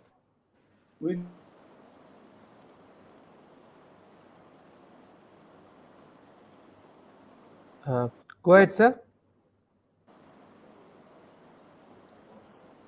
Ladies and gentlemen, we seem to have lost Captain Sethi. I'll come back to him in a bit. But meanwhile, if I can go to Commander Kapil. Sir, the fleet was doing its wonderful things over a long established tradition, doctrines, procedures, sea control. On the other hand, the Navy's diving branch was nascent. It was formed in the 60s. And there suddenly you are given this sort of huge operation to do. So I think in many ways 71 was a golden moment for the diving branch, particularly because you people got into action much before the others did. So can you tell us and the viewers a little bit more about how significant a moment this was for the diving branch? And after I finish with your answer, Kapil sir, I'll go back to Captain Sethi because we lost him. Go ahead, Kapil sir. Right. It was a opportunity given to this very nascent branch, as you say. We had to really stand up to the task, and we were a handful of us. It is pertinent to mention that at that time, the clearance diving branch comprised of only 8 officers, out of which 4 were the senior ones who had qualified till 69. Our batch of 4 officers qualified in 70. So suddenly the diving branch officers cadre jumped up to 100%. But the sailor cadre of CD sailors was only about 60. So pulling 7-8 sailors out and 2 officers out was a big dent on the diving branch itself, because the fleet diving team, command diving teams of 3 commands and the diving school had to run. And with the war coming in, the chances and the apprehensions of a clandestine and preemptive attack by the Pakistanis, who were known to have 2 midget submarines which carried chariots, The chariots themselves are the small wet submarines, as people would know. They're driven by the two divers and carry about 200 kgs of explosive. So they're lethal. So the fleets in the harbors have to be protected. So there was a big daunting task on the whole branch. So here we were given this task to train these Mukti Bahini youngsters. In fact, the youngsters were in the age group of about 15 years to about 22 years. That was the profile we selected. And the profile we set in was that they should be semi-educated so that they could understand the intricacies of explosive workup, the explosive ordnance, and the other things associated with it. And we were given the mandate of training them within 3 weeks as a full-fledged clandestine swimmer. Since the diving underwater clandestine approach was not possible, it was the surface approach was taken because we had to churn out so many operators.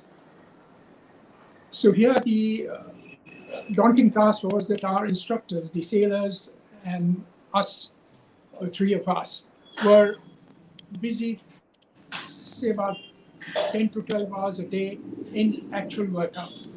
So our day started pretty early. It ended up pretty late, and so about 14, 15 hours every day continuously. So in 3 weeks, when you sort of worked them up and made them into some kind of entity who could go and attack the enemy harbor, the fresh lot came in. And fresh lots are coming. So you can imagine by the time we had I had set up the camp somewhere in 3rd or 4th of May, 71.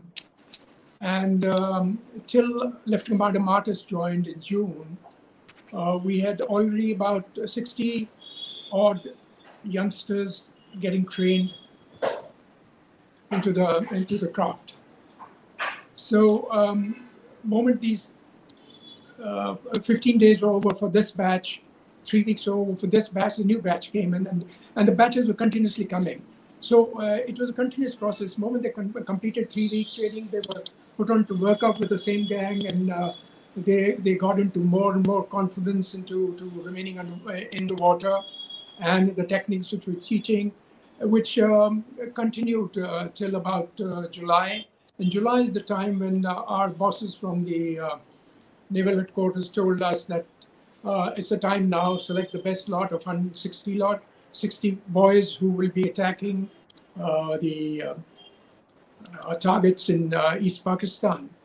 And the targets chosen were 4 harbors, Chittagong, Khulna, Challa, Mongla area, which were the 2 main ports of East Pakistan at that time, Narayanganj and Chandpur, which was smaller ports, but they were very important because all the shipping, all the men and material moved through the riverine route in East Pakistan. So the draft restrictions were about 9 to about 12 feet in Chittagong and Challa Mongla area, while in Chandpur it was about 4 to 6. So from Chittagong, the men and material were shifted into smaller boats, came to these mini bulk carriers of 2,500 tonners. They came to Chandpur and Narayanganj, and that's where they shifted into, offloaded into much lighter crafts of say about 200 tonners, 300 tonners, and then they moved. All the route, the riverine route, which formed from Chittagong to Khulna and Chittagong to Dhaka, they were a ring around the cantonments of East Pakistan. So the supplies and the men could be supplied continuously. So that's why these 4 ports were chosen. And by about first week of August, they had moved out into the launching pads, which were in Kalyani near Barrackpore, well, for the Kulla Challa Mongla area, and to Agartala for Chandpur, Narayanganj, and Chittagong. So these people started, as you know, the attack took place on the 14th, 15th of August. night. So you chose perhaps a perfect sort of date for Operation Jackpot, and subsequently you sank huge amount of shipping. I'll come back to that, sir. Sure. Captain Sethi, we lost you at the point where you said you had the largest range radar in the Western Fleet. So can you go further from that point and explain to our viewers about the Western Fleet, the radar detection, and how you kept them under surveillance? Yes, Srikant, what happened was on the third evening, when the war broke out, we were exactly about 150 miles south of Karachi, as you can see on the chart. And we had this aircraft, Pakistani aircraft, was tracking us from behind. Now, what the fleet, the fleet commander, he took a very, very nice appropriate action. Otherwise, if the aircraft would have not been there, it would be on the same day of war. We might have been gone in and attacked Karachi that day only. But then, as you see on the chart, we went on a southwesterly direction, and we all 13 ships broke up into different groups, and the aircraft got so confused.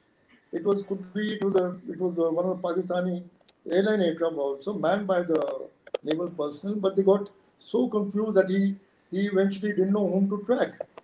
In the meantime, then because for the whole time thereafter, we maneuvered ourselves so well that till the end of the operation, till the war finished, no Pakistani aircraft could detect us.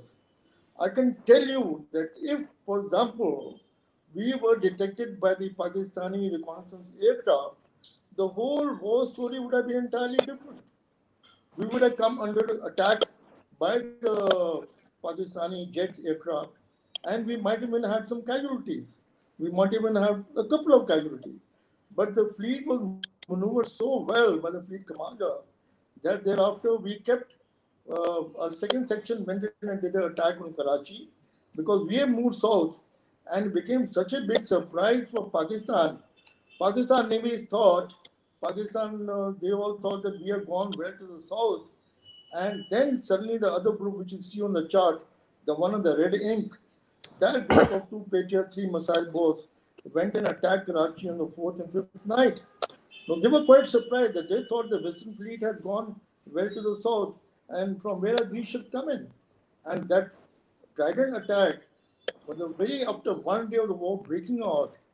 And as you already explained earlier, their Khyber, the ship that sank, and I must tell you over here that they never expected that we will attack them with missile boats, because missile boats are defensive boats.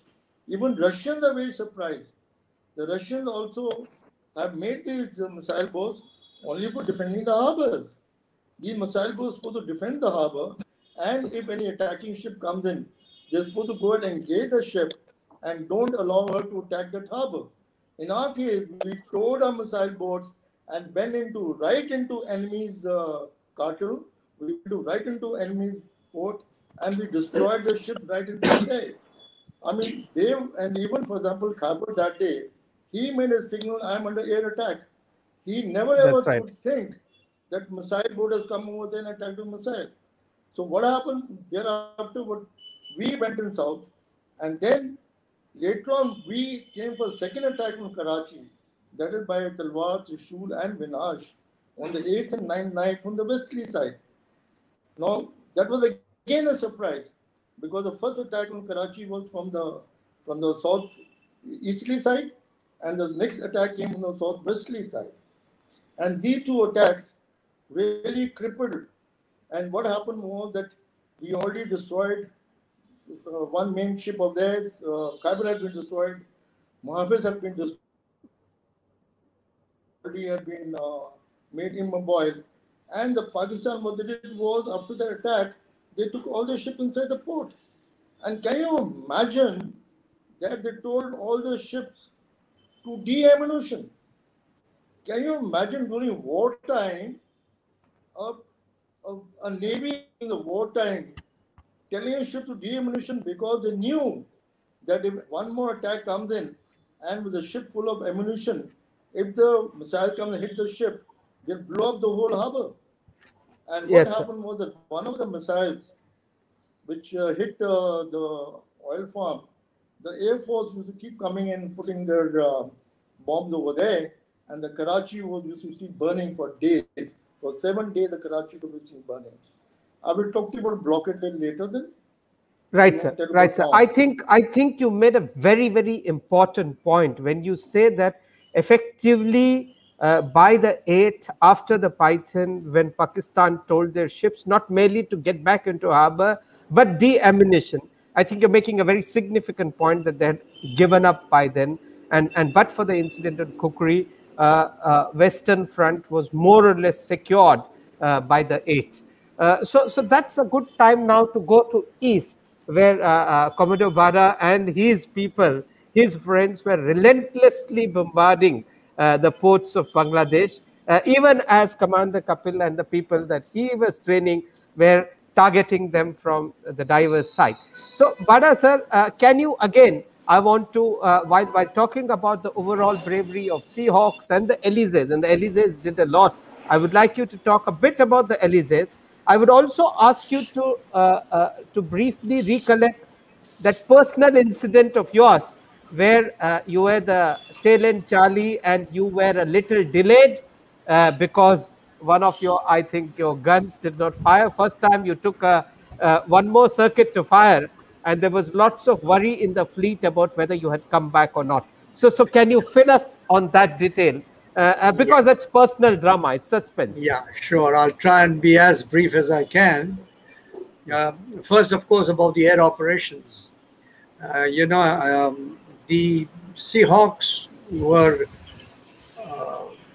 programmed and detailed to carry out strikes on various shore establishments, first starting with Cox's Bazar, with the explicit instructions of destroying the airfield at Cox's Bazar and rendering it unusable by the enemy.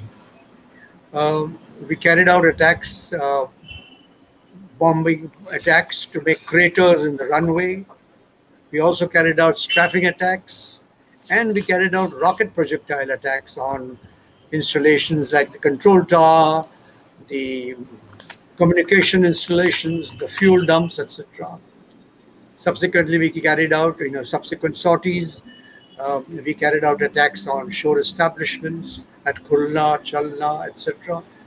And our concentration was, of course, on Chittagong. We also carried out attacks on ships which were at the anchorage. And our Elysees aircraft, I must admit, carried out the same exercises by night because they were better equipped to carry out these exercises by night. And they were very, very efficient, and I must say they played a very iconic role in the control of the contraband. We had established a contraband control, and it was the Elysees which made sure the ingress and egress of enemy ships was to its minimum. During this period, I know that nearly about 15 enemy vessels were caught, boarded, and escorted all the way to our Indian harbor at Haldia. As I said, we had carried out many attacks, many sorties. Both Elysees did it, the Seahawks did it. And in this particular one, which you mentioned, we had been, intelligence had indicated that there was a particular warehouse in Chittagong, which was housing a lot of enemy war effort, and it needed to be destroyed, of course, with minimum or negligible damage to civilian property and life. We were thoroughly briefed for it. This was one particular morning, and I don't remember, was it the 8th or the 9th or the 10th morning that 4 Seahawks were launched. I was number 4. with Squadron Commander S.K. Gupta taking the lead. The ship was about 100 nautical miles away from Chittagong. And our instructions were that on launch to remain in a formation and fly at deck level, at sea top level, in order to avoid the enemy radar. We were launched. It was a pre-twilight launch. That was, we launched in the darkness, so that by the time we get to the target, it is just about twilight to carry out the attack early in the morning. For the return, we had been briefed not to return back on the same track. This was very important. This played a very important role subsequently for me. We had to take a detour. So we were briefed to fly out in an entirely different direction, 90 degrees to where actually the ship was. And then, after flying for a certain length of time, we had to alter course and then head towards the ship. This is basically to avoid the enemy from knowing where INS Vikrant was and not letting or directing the enemy aircraft to Vikrant.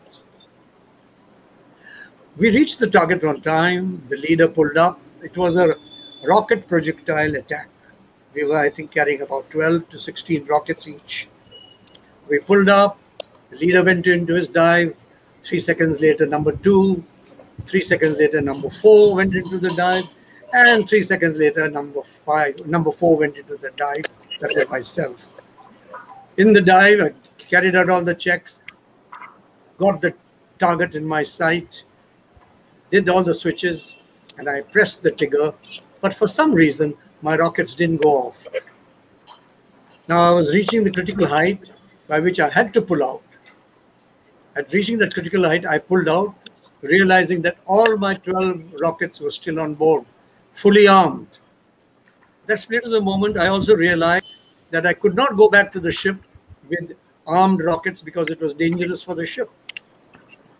Also at that point of time, I realized that I could not break radio silence because that was the stipulated order. Total radio silence. I was in a quandary. Time was failing. Number 1, number 2, and number 3 had already set course on the predetermined course. At that split second, I took a decision. I turned back towards the target, positioned myself for a second attack, carried out the attack, did my switches all correctly and at the correct height, at the correct speed, and at the correct angle. I fired my rockets, which fortunately went off this time. I pulled out and I then set course as was briefed earlier. I flew at the correct speed and at the correct height or at the correct direction. At the predetermined time, after the lapse of those minutes, I altered course and headed towards the ship. Fortunately for me, at that point of time, I heard our leader breaking radio silence and contacting the ship. And he was not aware that his 4th aircraft was not positioned at that point of time. But unfortunately, on the ship's radar, they could locate only 3 blips. The 4th blip was not seen. In the meantime, I managed to see the ship. I sighted the ship. I then also sighted the formation of 3 aircraft. Fortunately, I positioned myself and I got myself into position with the 4 aircraft, and we landed as one formation, one after the other. As you very rightly observed, there was quite a shemozzle on board because the radar could only initially track 3 aircraft. Finally, they reported the straggler has been located and has joined the formation. I regrettably was the straggler who came and joined the flight. We finally landed. Nothing was spoken. Nothing was asked. In the euphoria of the success of the sortie, nobody bothered to ask me what had happened. It is only late in the evening that I went to my squadron commander and I related my story to him. He was quite taken aback, and he still remembers it. He still recollects it. But we both decided to let us just sleep over it. So we did. But that makes for such a wonderful. That makes for such a wonderful story. Years later, 50 years later, the straggler who took a split-second decision. I mean, it's wonderful. So, as sir, as a matter of fact, I must mention here, Srikant, yes, that late Vice Admiral Johnny De Silva, our right, Vice Chief, was at that time a gunnery officer on one of those escort ships. Yes. And he recollects, and he did write a postscript in the quarterdeck. This straggler who created a lot of uneasiness and worry on board his ship when they could not locate the fourth aircraft. There was a sense of despondency which had set in the ship's crew, okay, and they were all under the impression that one of the aircrafts had been shot down. That's right. And then they had the joy of relief when it was sighted on the radar. Yes, Admiral De Silva has written that for the Quarterdeck magazine. That was a very wonderful contribution. So, sirs, as I start sort of rounding up and taking probably the last round of questions or a couple of questions, let me sort of invert the sequence a bit. I'll go to Commander Kapil and then follow it up with Commodore SN Singh and Captain Sethi, because I've got to still ask him about the blockade.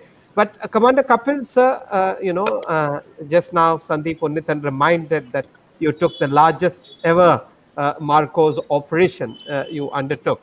But that was not all. I mean, like the split-second decision that Commodore Bhada and his people took, you were so involved in the war. I mean, you could have rested on your oars after everything that you did before the war.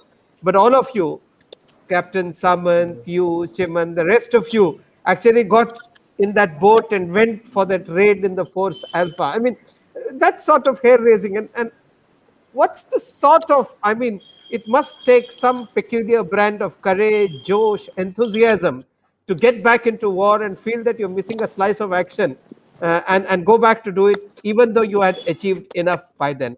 Can you sort of just give us a little sense of that spirit that all of you had? Yeah, I think that was typical of Captain Samant. You know, always fidgety and always kind of looking for action. So it was after all these war had broken out and our things were being wrapped up because there was no required training and things. So when Captain Samant went into the ops room of General Arora to talk to General Jacob, because he had direct access to them, and that's how he took his command from them, and he was reporting to them. That's the time they were very busy. After a while, I believe, General Jacob asked him, he said, yeah, what bothers you? He said, no, sir, I've got 3 ships. What do you want me to do? Because it was basically our operation, if you see, in a broader perspective, it was a support operation from Army, as well as the naval operations for denying the enemy for their sea route, because East Pakistan being a landlocked country, there was no land route except in Myanmar, Burma at that time, through Cox's Bazar, which was insignificant. And as you would recall, that the air route was denied to them after the hijacking of the Indian Airline aircraft from Srinagar to Lahore in January of '71. So all the route which was open to them was sea route. So that was the scenario. So General Jacob said, yeah, I think if you can go and play up a little hell into Challa Mongla Khulla Bell, it'll be nice, because Pakistani army had established a couple of strongholds all around the Dhaka area, because they knew that it'll be a tough call when the Indian army comes in. So Jessore was one of the areas where they were giving a tough time, and that was the cantonment in Khulna, which was spotting, and so that's raid. It was a raid Alpha, it was called, and it was just to go and do disruptive activities and kind of play up hell there, so that their resources get diverted. And that's how it started, and we did achieve some, because 2 of the boats were lost, as you know. Yes. Blue on blue situation had developed, and somehow 2 boats got knocked out. One was Padma, in which both were Bangladeshi boats, where Bangladeshi crews and 2 officers were Indian Navy. So, Mittar and Roy Chaudhary. I was in Roy Chaudhary's boat, which was Palash, and Cmde Singh was in Padma, which was Mittar's boat. Mittar's boat was hit first, and it was caught fire immediately. Our boat was hit by the rockets in engine room, and a couple of strafing runs thereafter, because we didn't go down immediately. And then only 1 boat was left. That was Panvel. So whatever Panvel could do, we did. Panvel picked us, the survivors. A couple of them, like Cmde Singh, Natu Bandyopadhyay, and 4 officers, and Mittar himself, were taken prisoner of war by Pakistanis because they swam to the wrong shore, which was near them, after they bailed out and abandoned the ship.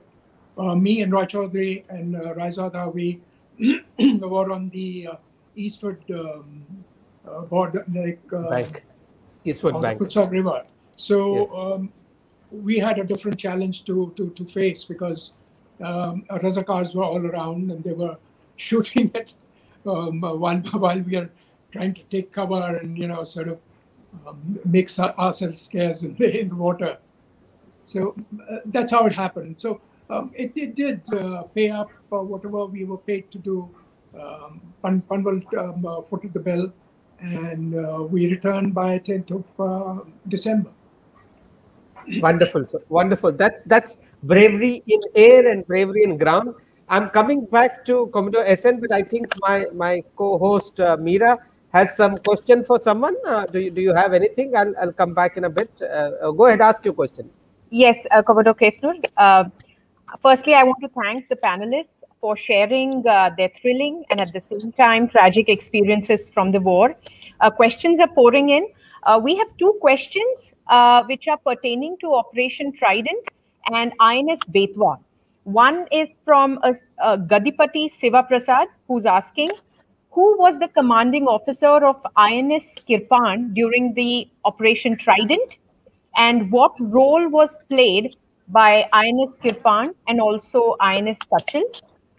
And the other question is from Sanjeev V. Sardesai, who's asking, was INS Betwa the same ship that participated in Operation Vijay at Mormugao Port in Goa's liberation?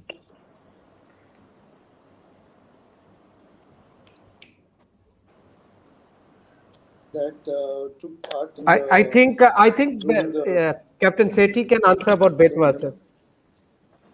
Yeah, see, Betwa is the same ship. We took part in the Goa liberation, and the thing regarding Kirpan is Commander R.R. Sood was there on that, which Commodore SN Singh will answer that. As per the Operation Trident is concerned, the ship that sunk that day were first was Khyber, then Mohafiz, and this merchant ship that was sunk thereafter had brought in all the ammunition for the Pakistani Air Force, Navy, and the Army from Saigon. So the Operation Trident took place on the 2nd day of the war only. I mean, the war broke on the 3rd, and the 4th and 5th night, the Operation Trident took place.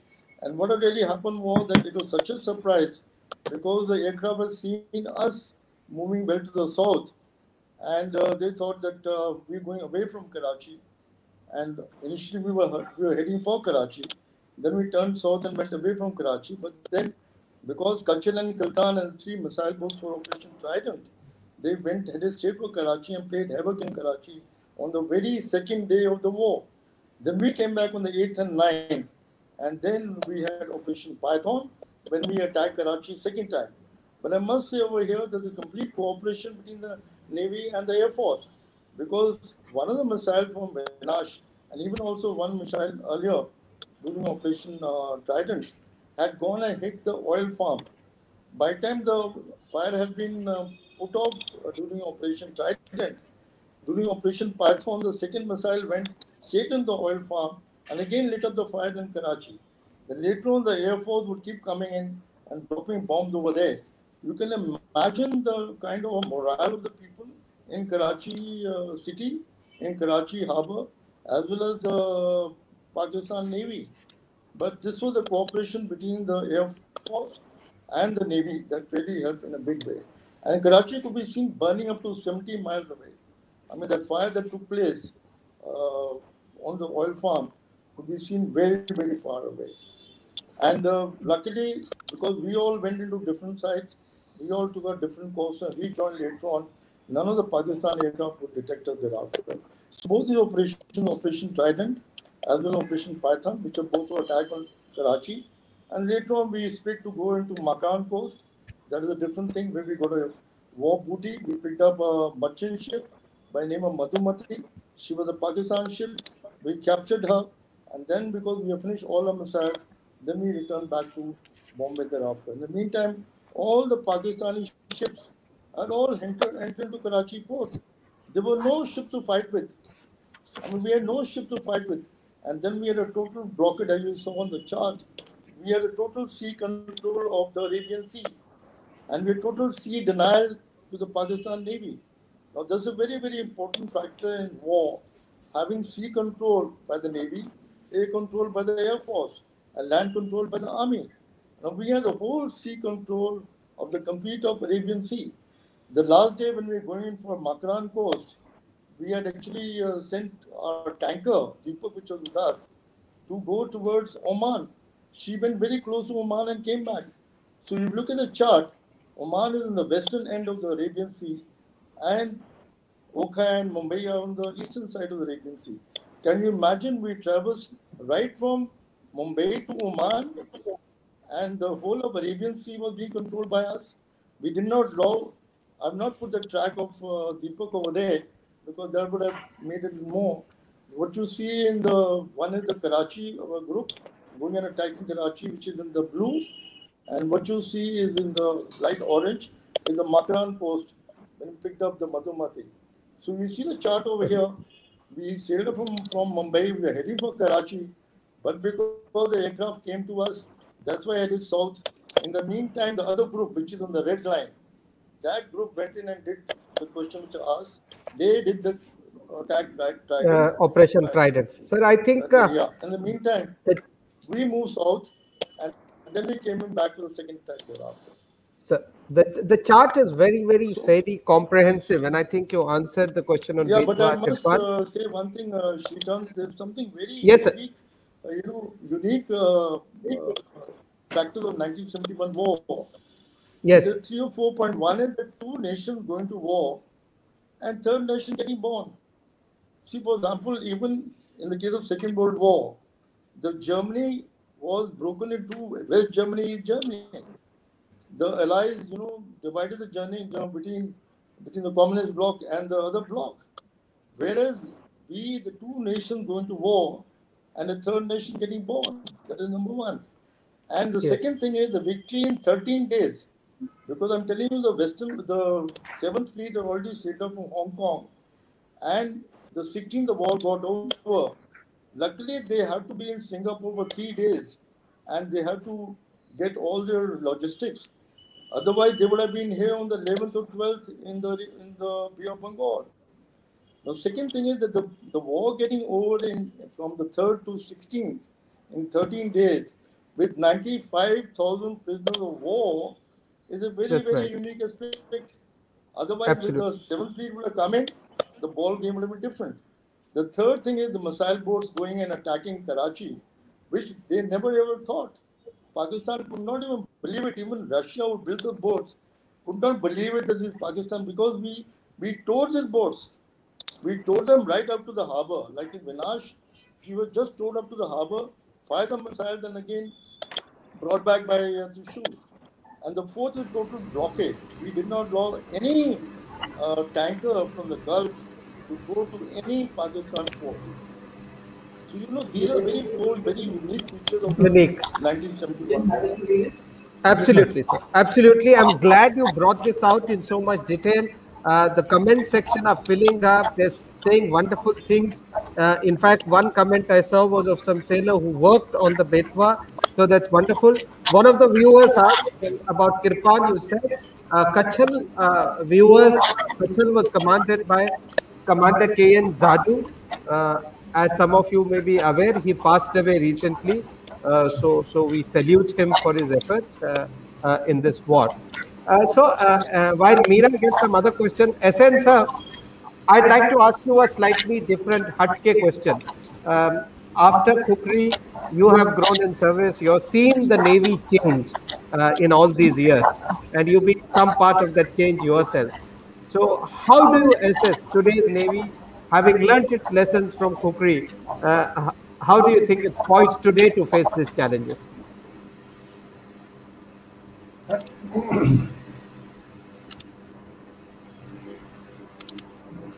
The service when I joined was steamships and steam turbines. Gradually got into diesels, gas turbines, Western, Eastern, and now hopefully going in for electric propulsion.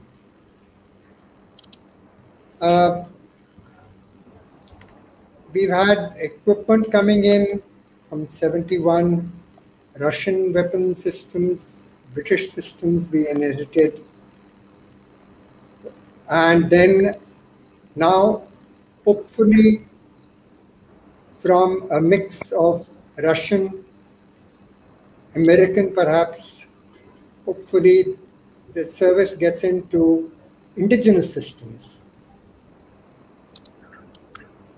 As far as manpower is concerned, because I can see our ships are becoming thinly manned, lesser manpower, means our endurance actually increases because we can carry those many more Russians, so lesser amount of men. So the way I see it, the service and the number of platforms that are increasing is that the Navy will remain a very, very effective part of warfighting, peacekeeping operations, you name it. Around the same time, also our horizon, our horizon at sea is widening with things like AIS coming in and ADS-B coming in. That means even the aircraft will start getting something like an AIS, with the result that our horizon literally will have a lot more information coming in. So we won't have to go around looking for actually lookouts and things. We'll be getting so much more information. We are also getting in the information fusion system, the center. Yes. Being set up at, already set up at Gurugram. So, not only that, we are getting so much more of unmanned aircraft coming in. So, things are really increasing, improving, multitude of systems coming in. So I feel that life would be very interesting. I think I really feel all four of us definitely are retiring at the wrong time in space. I think that's a lovely way you put it. But I'm really taken up by your sentence when you say our horizon has expanded. The maritime domain awareness has never been better. The sensor fusion has been happening excellently, but also in a strategic sense, our horizon has expanded, and that's something our viewers should know. I saw an interesting comment from Sri Ratnaparki saying, was the spirits dampened by the 7th Fleet? Let me assure you, I think on behalf of the veterans, I can say, and you have seen, that none of their spirits got dampened by any of these things. These were political and strategic moves which were dealt with at the adequate level. But at the field, as far as the Navy was concerned, there was absolutely no dampening of the spirits. Meera, you got one more question, I believe? Yes, sir. My question is for Commodore Bhada.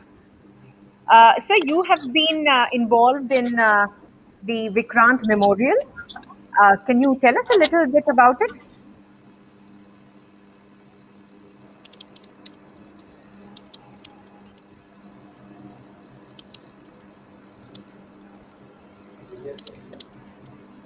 ठीक है चलो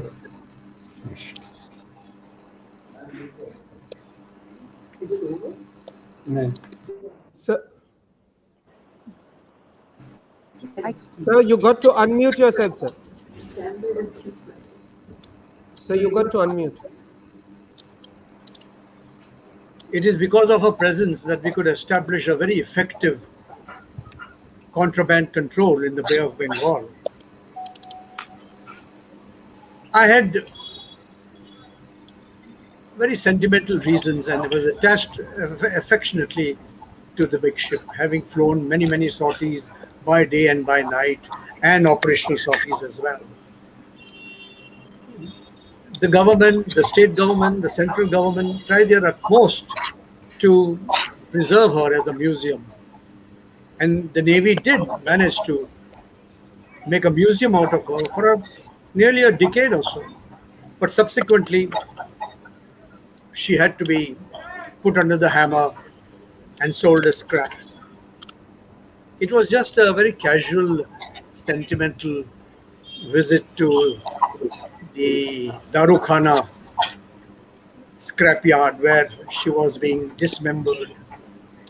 A sad sight indeed. Very, very sad sight. All her innards had been removed and spread all over the place, and there were truckloads of steel, metal, wires, aluminium, etc. being transshipped out.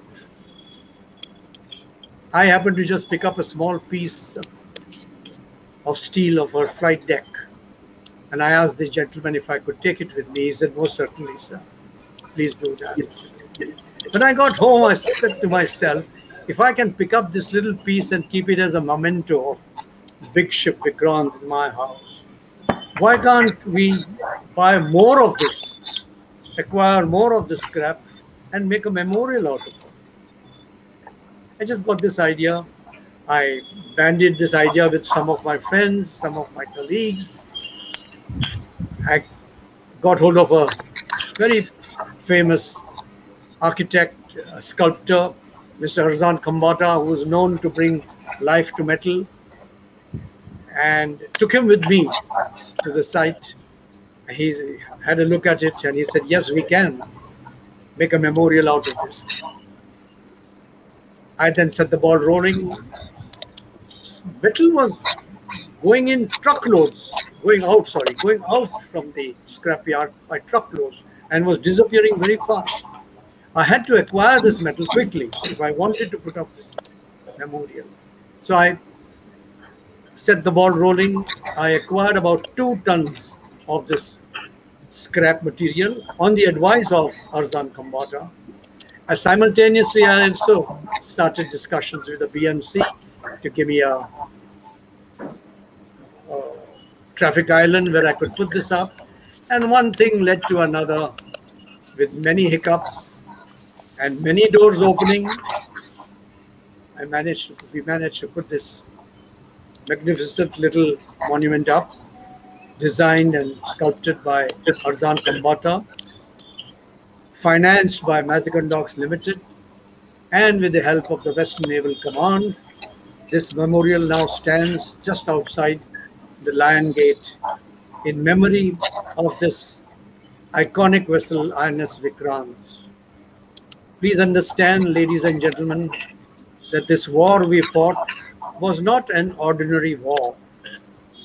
Many wars have been fought in the history of mankind, but I believe this is the only war which has been fought which gave birth to a new, independently elected democratic nation, Bangladesh.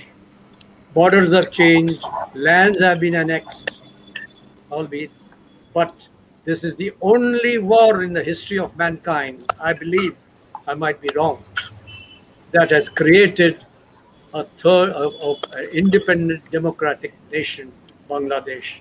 And this is something we all Indians must be proud of.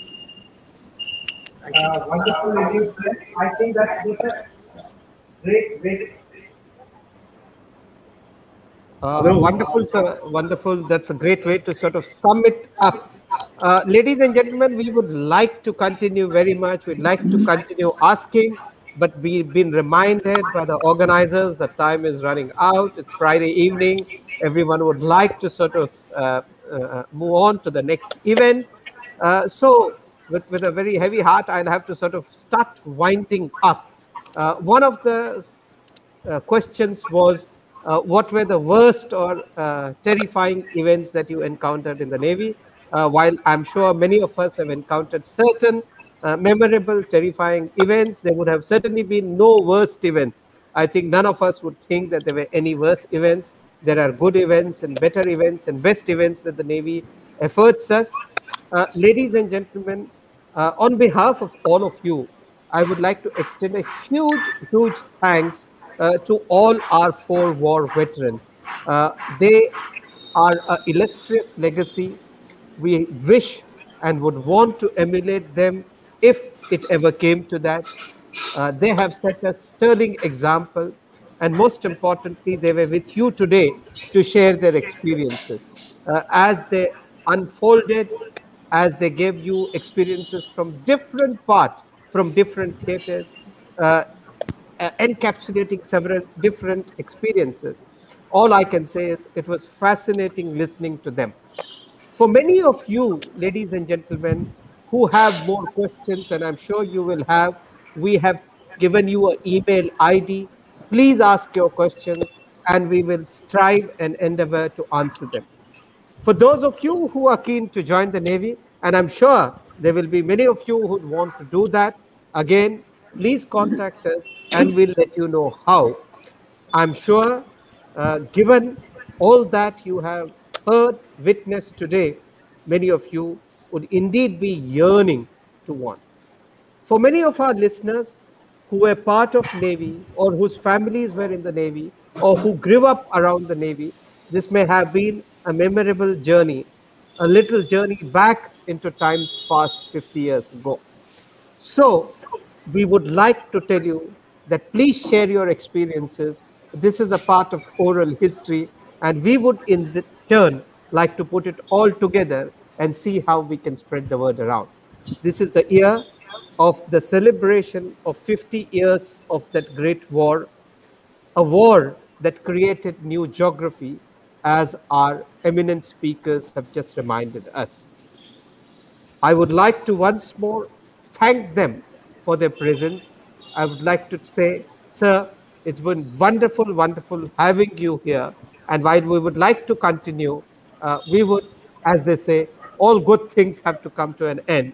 And with a very sort of heavy heart, like to say thank you and bid you goodbye, as I would like to call the very wonderful host for the evening, Ira, to propose a vote of thanks from all of us.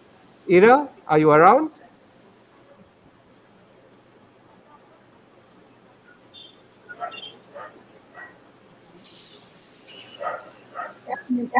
I think that those heroic stories of war are hair-raising, and they might look straight out of an action-packed movie, but I can assure you are every bit real. They are the true embodiment of immense courage, resilience, and determination that I'm certain has inspired all of us. As we come to the end of this enthralling journey, I would like to extend my deepest gratitude to all our war heroes for sharing their scintillating experiences with us, the Indian Navy and the Western Naval Command for kindly providing us with this opportunity, the speakers for sharing all of their valuable knowledge, and finally, the organizing committee for putting in weeks of hard work to ensure that this event runs smoothly.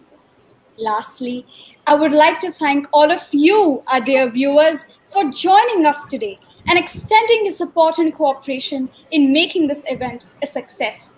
We hope you enjoyed it as much as we did presenting it to you. Stay safe and good night, everyone. Jai Hind.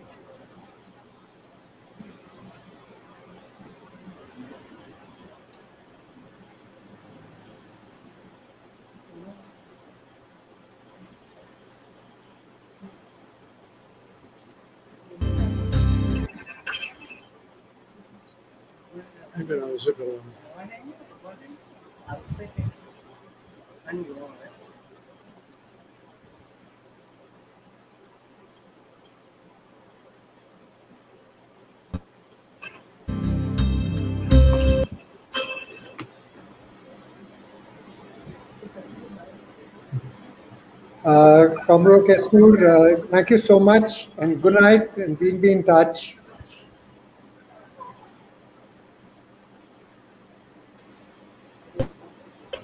Thank you so much, sir. Thanks for your presence. Bye. Good night, Bhada sir. We'll be in touch. Thank you. Bye, sir. Well done. Bravo, Thank you. Zulu. Thank you, sir.